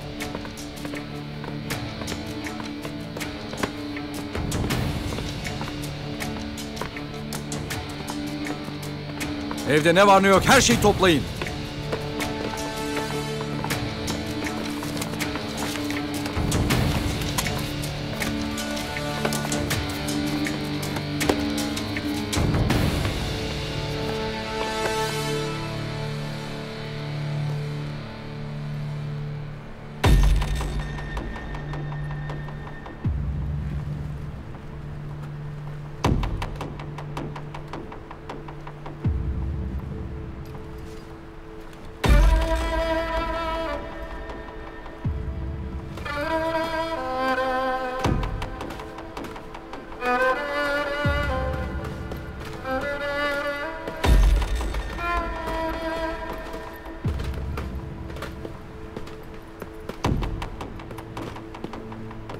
Mayın haritasına göre temizlik yapıldı. Arazi güvenli.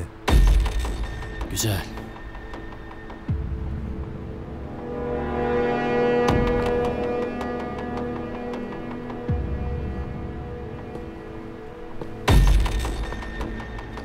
Abinin izini bulabilmişler mi?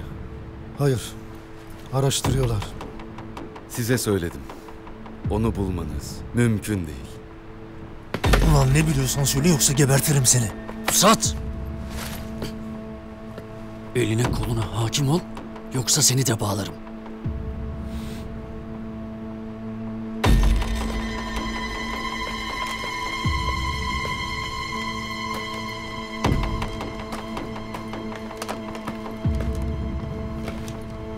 Patlayıcılar döşendi mi? Son kontroller yapılıyor.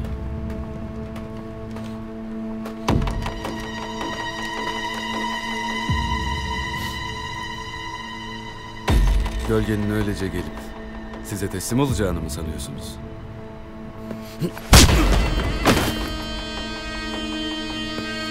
Belki senin dağılmış beynini görmesi daha etkili olur.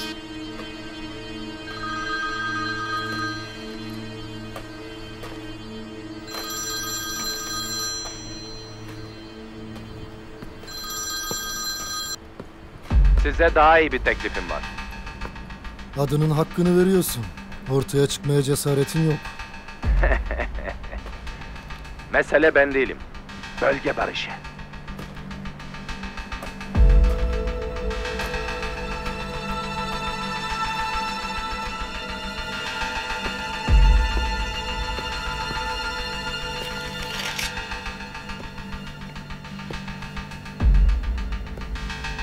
Bu gördüğünüz son Babil kralının kılıcı. Nihayet yüzlerce yıl sonra sahibine kavuştu. Birazdan adalet için kalkacak. Babil devletine tabi olmayan Mervan'ın kellesine inecek.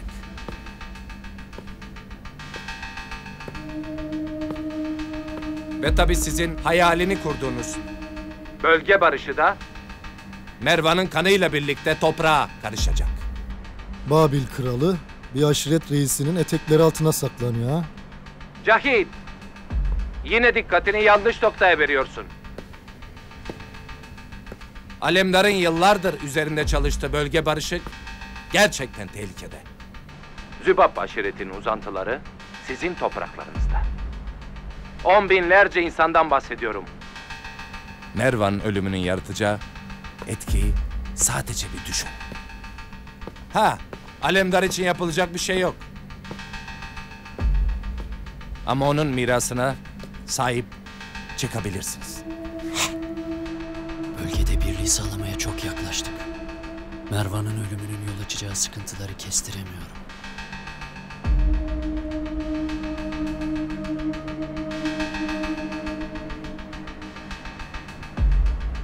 Ne istiyorsun? Yürgen'i ve diğer adamlarımı serbest bırakın.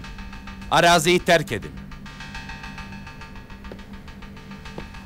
Mervan'ı yanımda getireceğim. Ve şartlarım yerine getirilmişse orada serbest bırakacağım. Onu yine öldürmeyeceğinden nasıl emin olacağız? Ne yazık ki emin olamazsınız. Monsieur Cahit.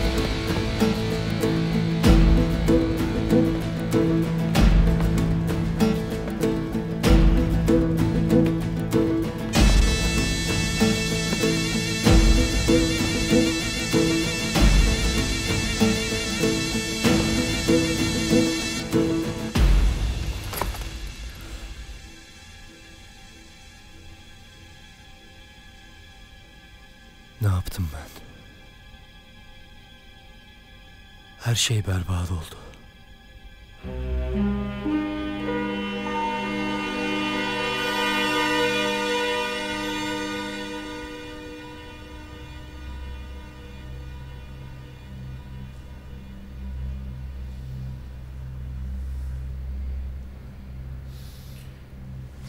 Başka bir kayıt bulamadın değil mi Muhsin? Ne yazık ki. O son görüntü dışında mobese kaydı yok.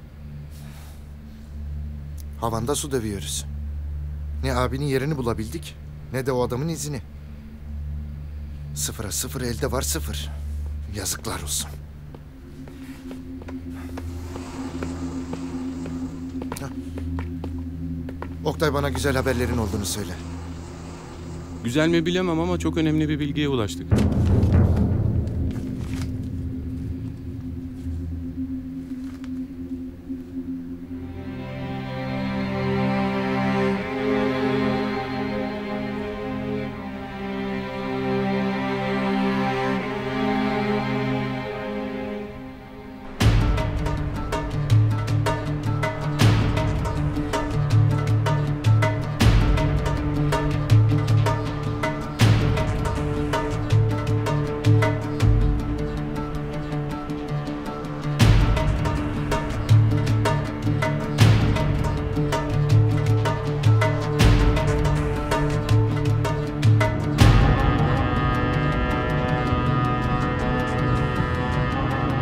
Ateşle oynuyorsun Ferdinand.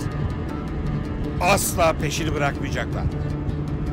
Neden onlara doğruyu söylemedin? Doğruyu söyledim. Ama bütün doğruları değil.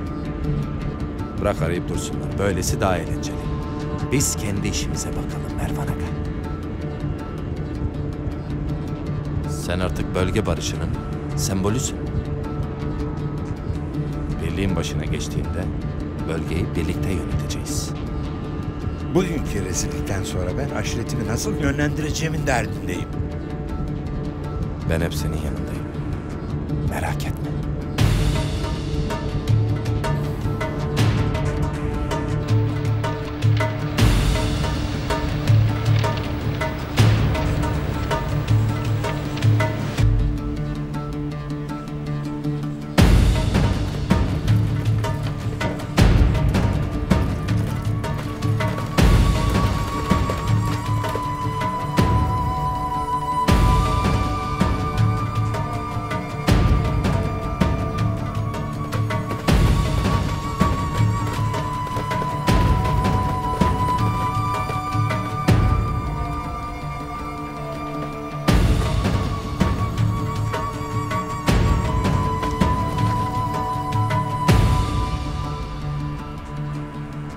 Yaşıyor.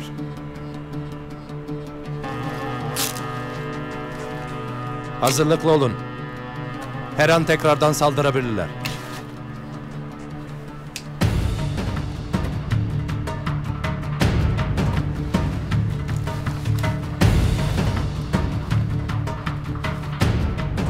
Niko!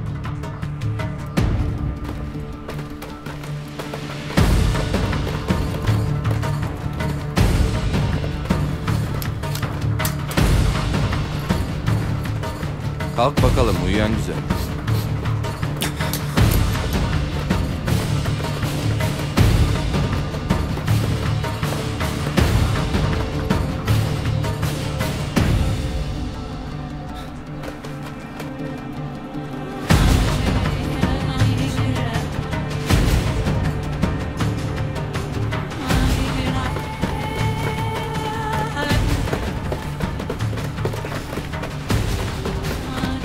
İyi misin? Patlayıcılar. Ne? Patlayıcılar. Geri çekiliyoruz!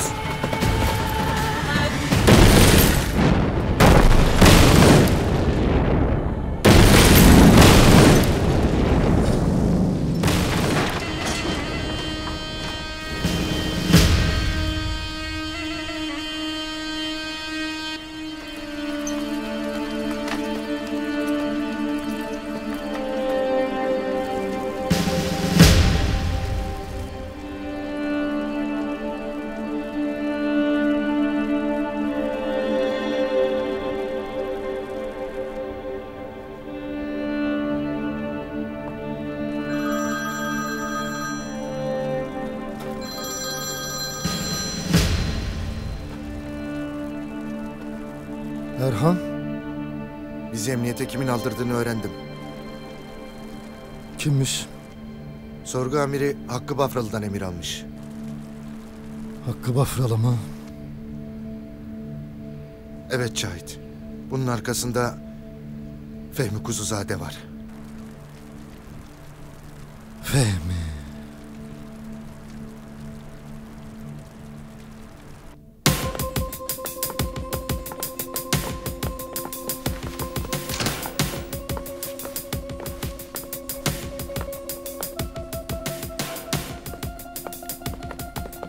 Lütfen rahatına bak.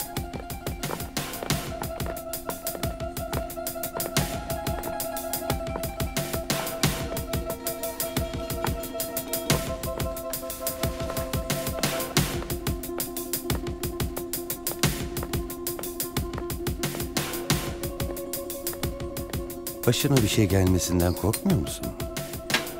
Neden korkayım? Beni tanımıyorsun. Ve eğer dediğin doğruysa parmağında paha biçilmez yüzüğün var. Kimsenin haberi yok. Ve tek başına evime geldin. Tek başıma olduğumu da kim söyledi?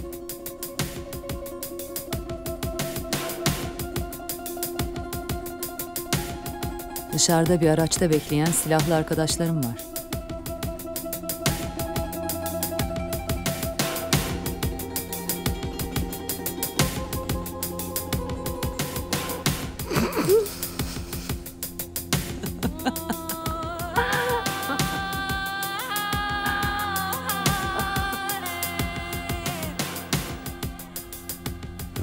Dostluğumuzu kutlamalıyız. Gerçekten dost olacaksak şarabı tercih ederim. Sergin kasası üst katta. Kutlamadan önce benim lavaboya gitmem gerek. Elbette. Natalie, Buyurun efendim. hanımefendiye lavaboyu göster. Tabii. Buyurun.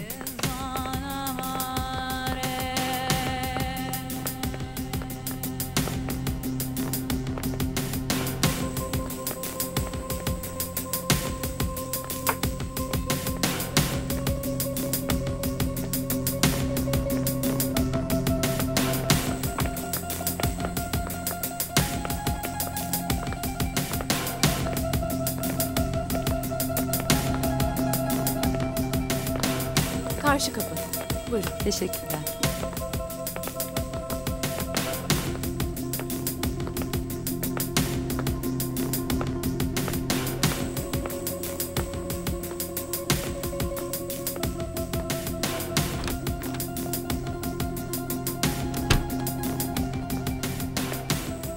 Hemen bitirelim şu işi. O da üst katta.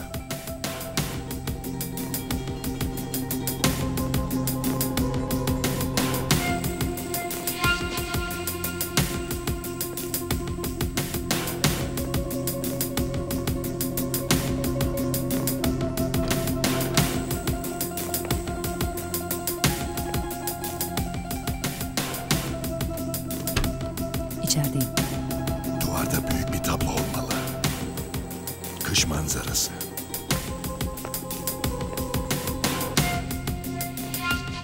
Öyle bir şey yok. Kasanın yerini değiştirmiş. Fazla büyük olmayan bir kasa.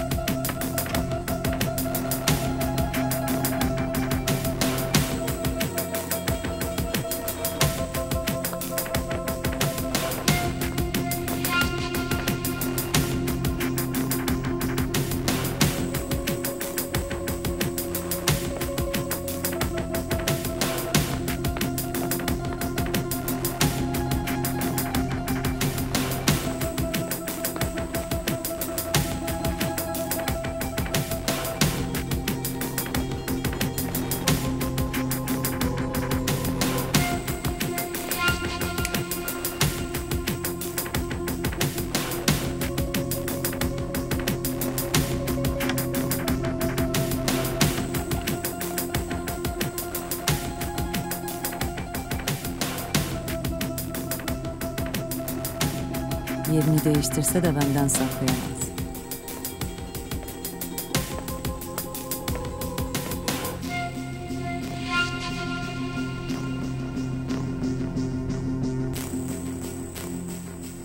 Dört haneli bir şifreye ihtiyacım var. 1, 7, 2, 1.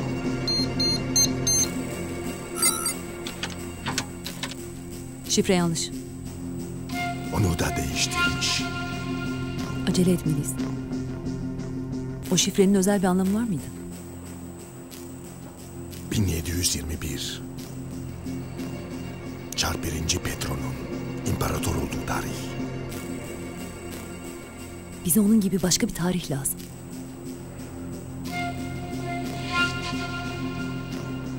Bir, 5, 4, 6. Tamam.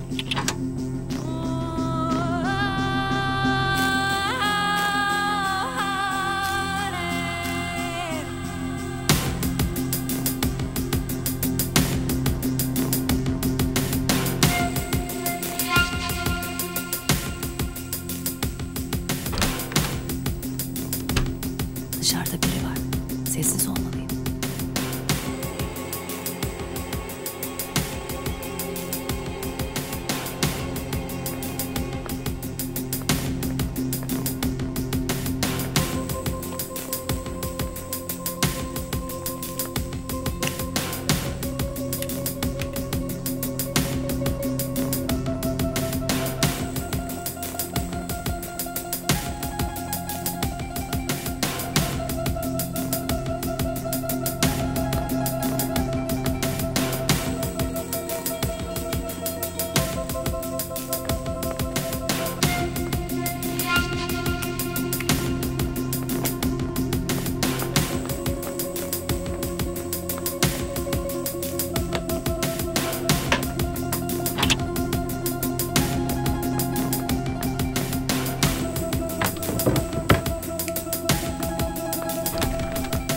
Ne işin var burada?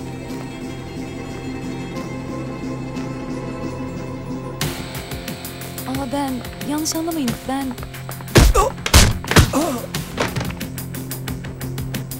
Asya, iyi misin? Buradan bir an önce çıkmam lazım.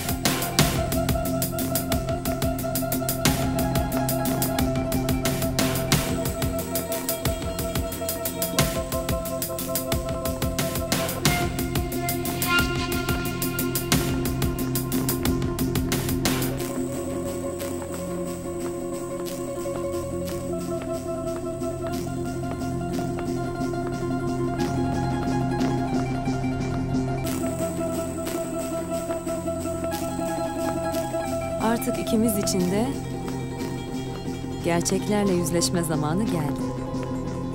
Yüzüğü merak ediyorum. Ben bütün gerçekleri biliyorum. O yüzden acele etmeye hiç gerek yok. Önce senin için güzel bir şarap seçmeliyiz. Alt katta mücevherler gibi sakladığım çok değerli şaraplarım var. Mahzene kadar bana eşlik eder misin? Elbette. Zevkle. Asya, o evin altında bir şarap mahzeni falan yok. Sergey, senin ne yaptığını anladı. Hemen kaç oradan.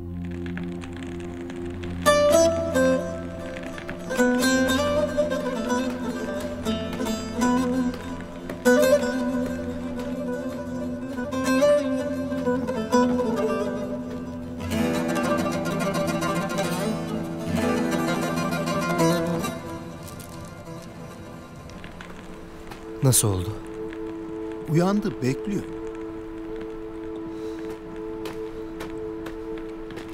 Ama beklediği sen misin onu bilmiyorum.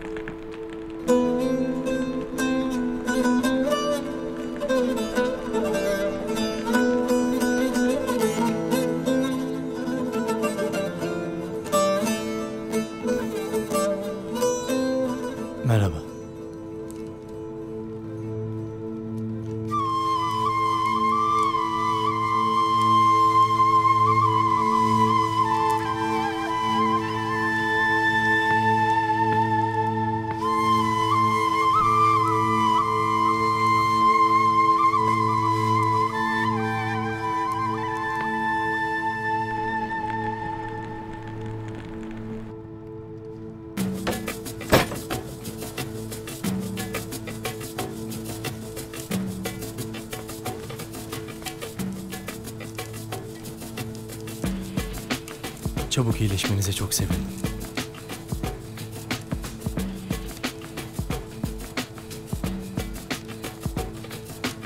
Önce özrümü kabul edin.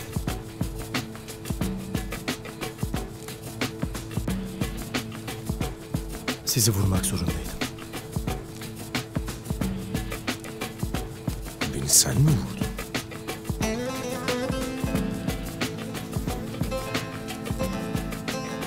Evet ama mecburdum. Dinlerseniz hak vereceksiniz.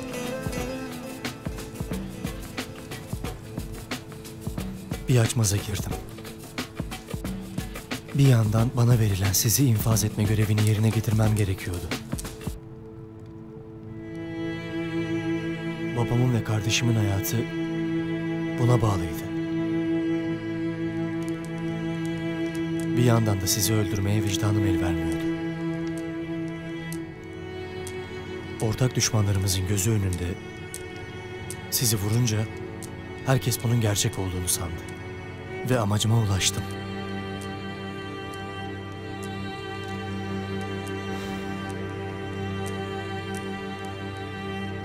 Ama şimdi her adımımda yanlış yapıyorum.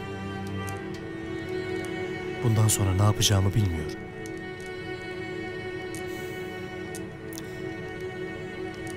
Bana yol gösterin. Sizin bilginize ve aklınıza ihtiyacım var.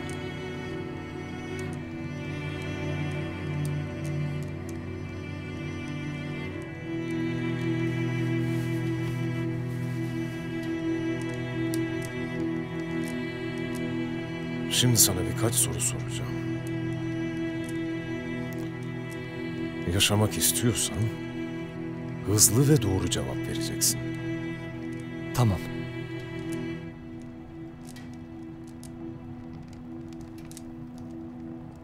Aslan Akbey'i tanıyor musun? Kim olduğunu biliyorum. Seni buraya o mu gönderdi?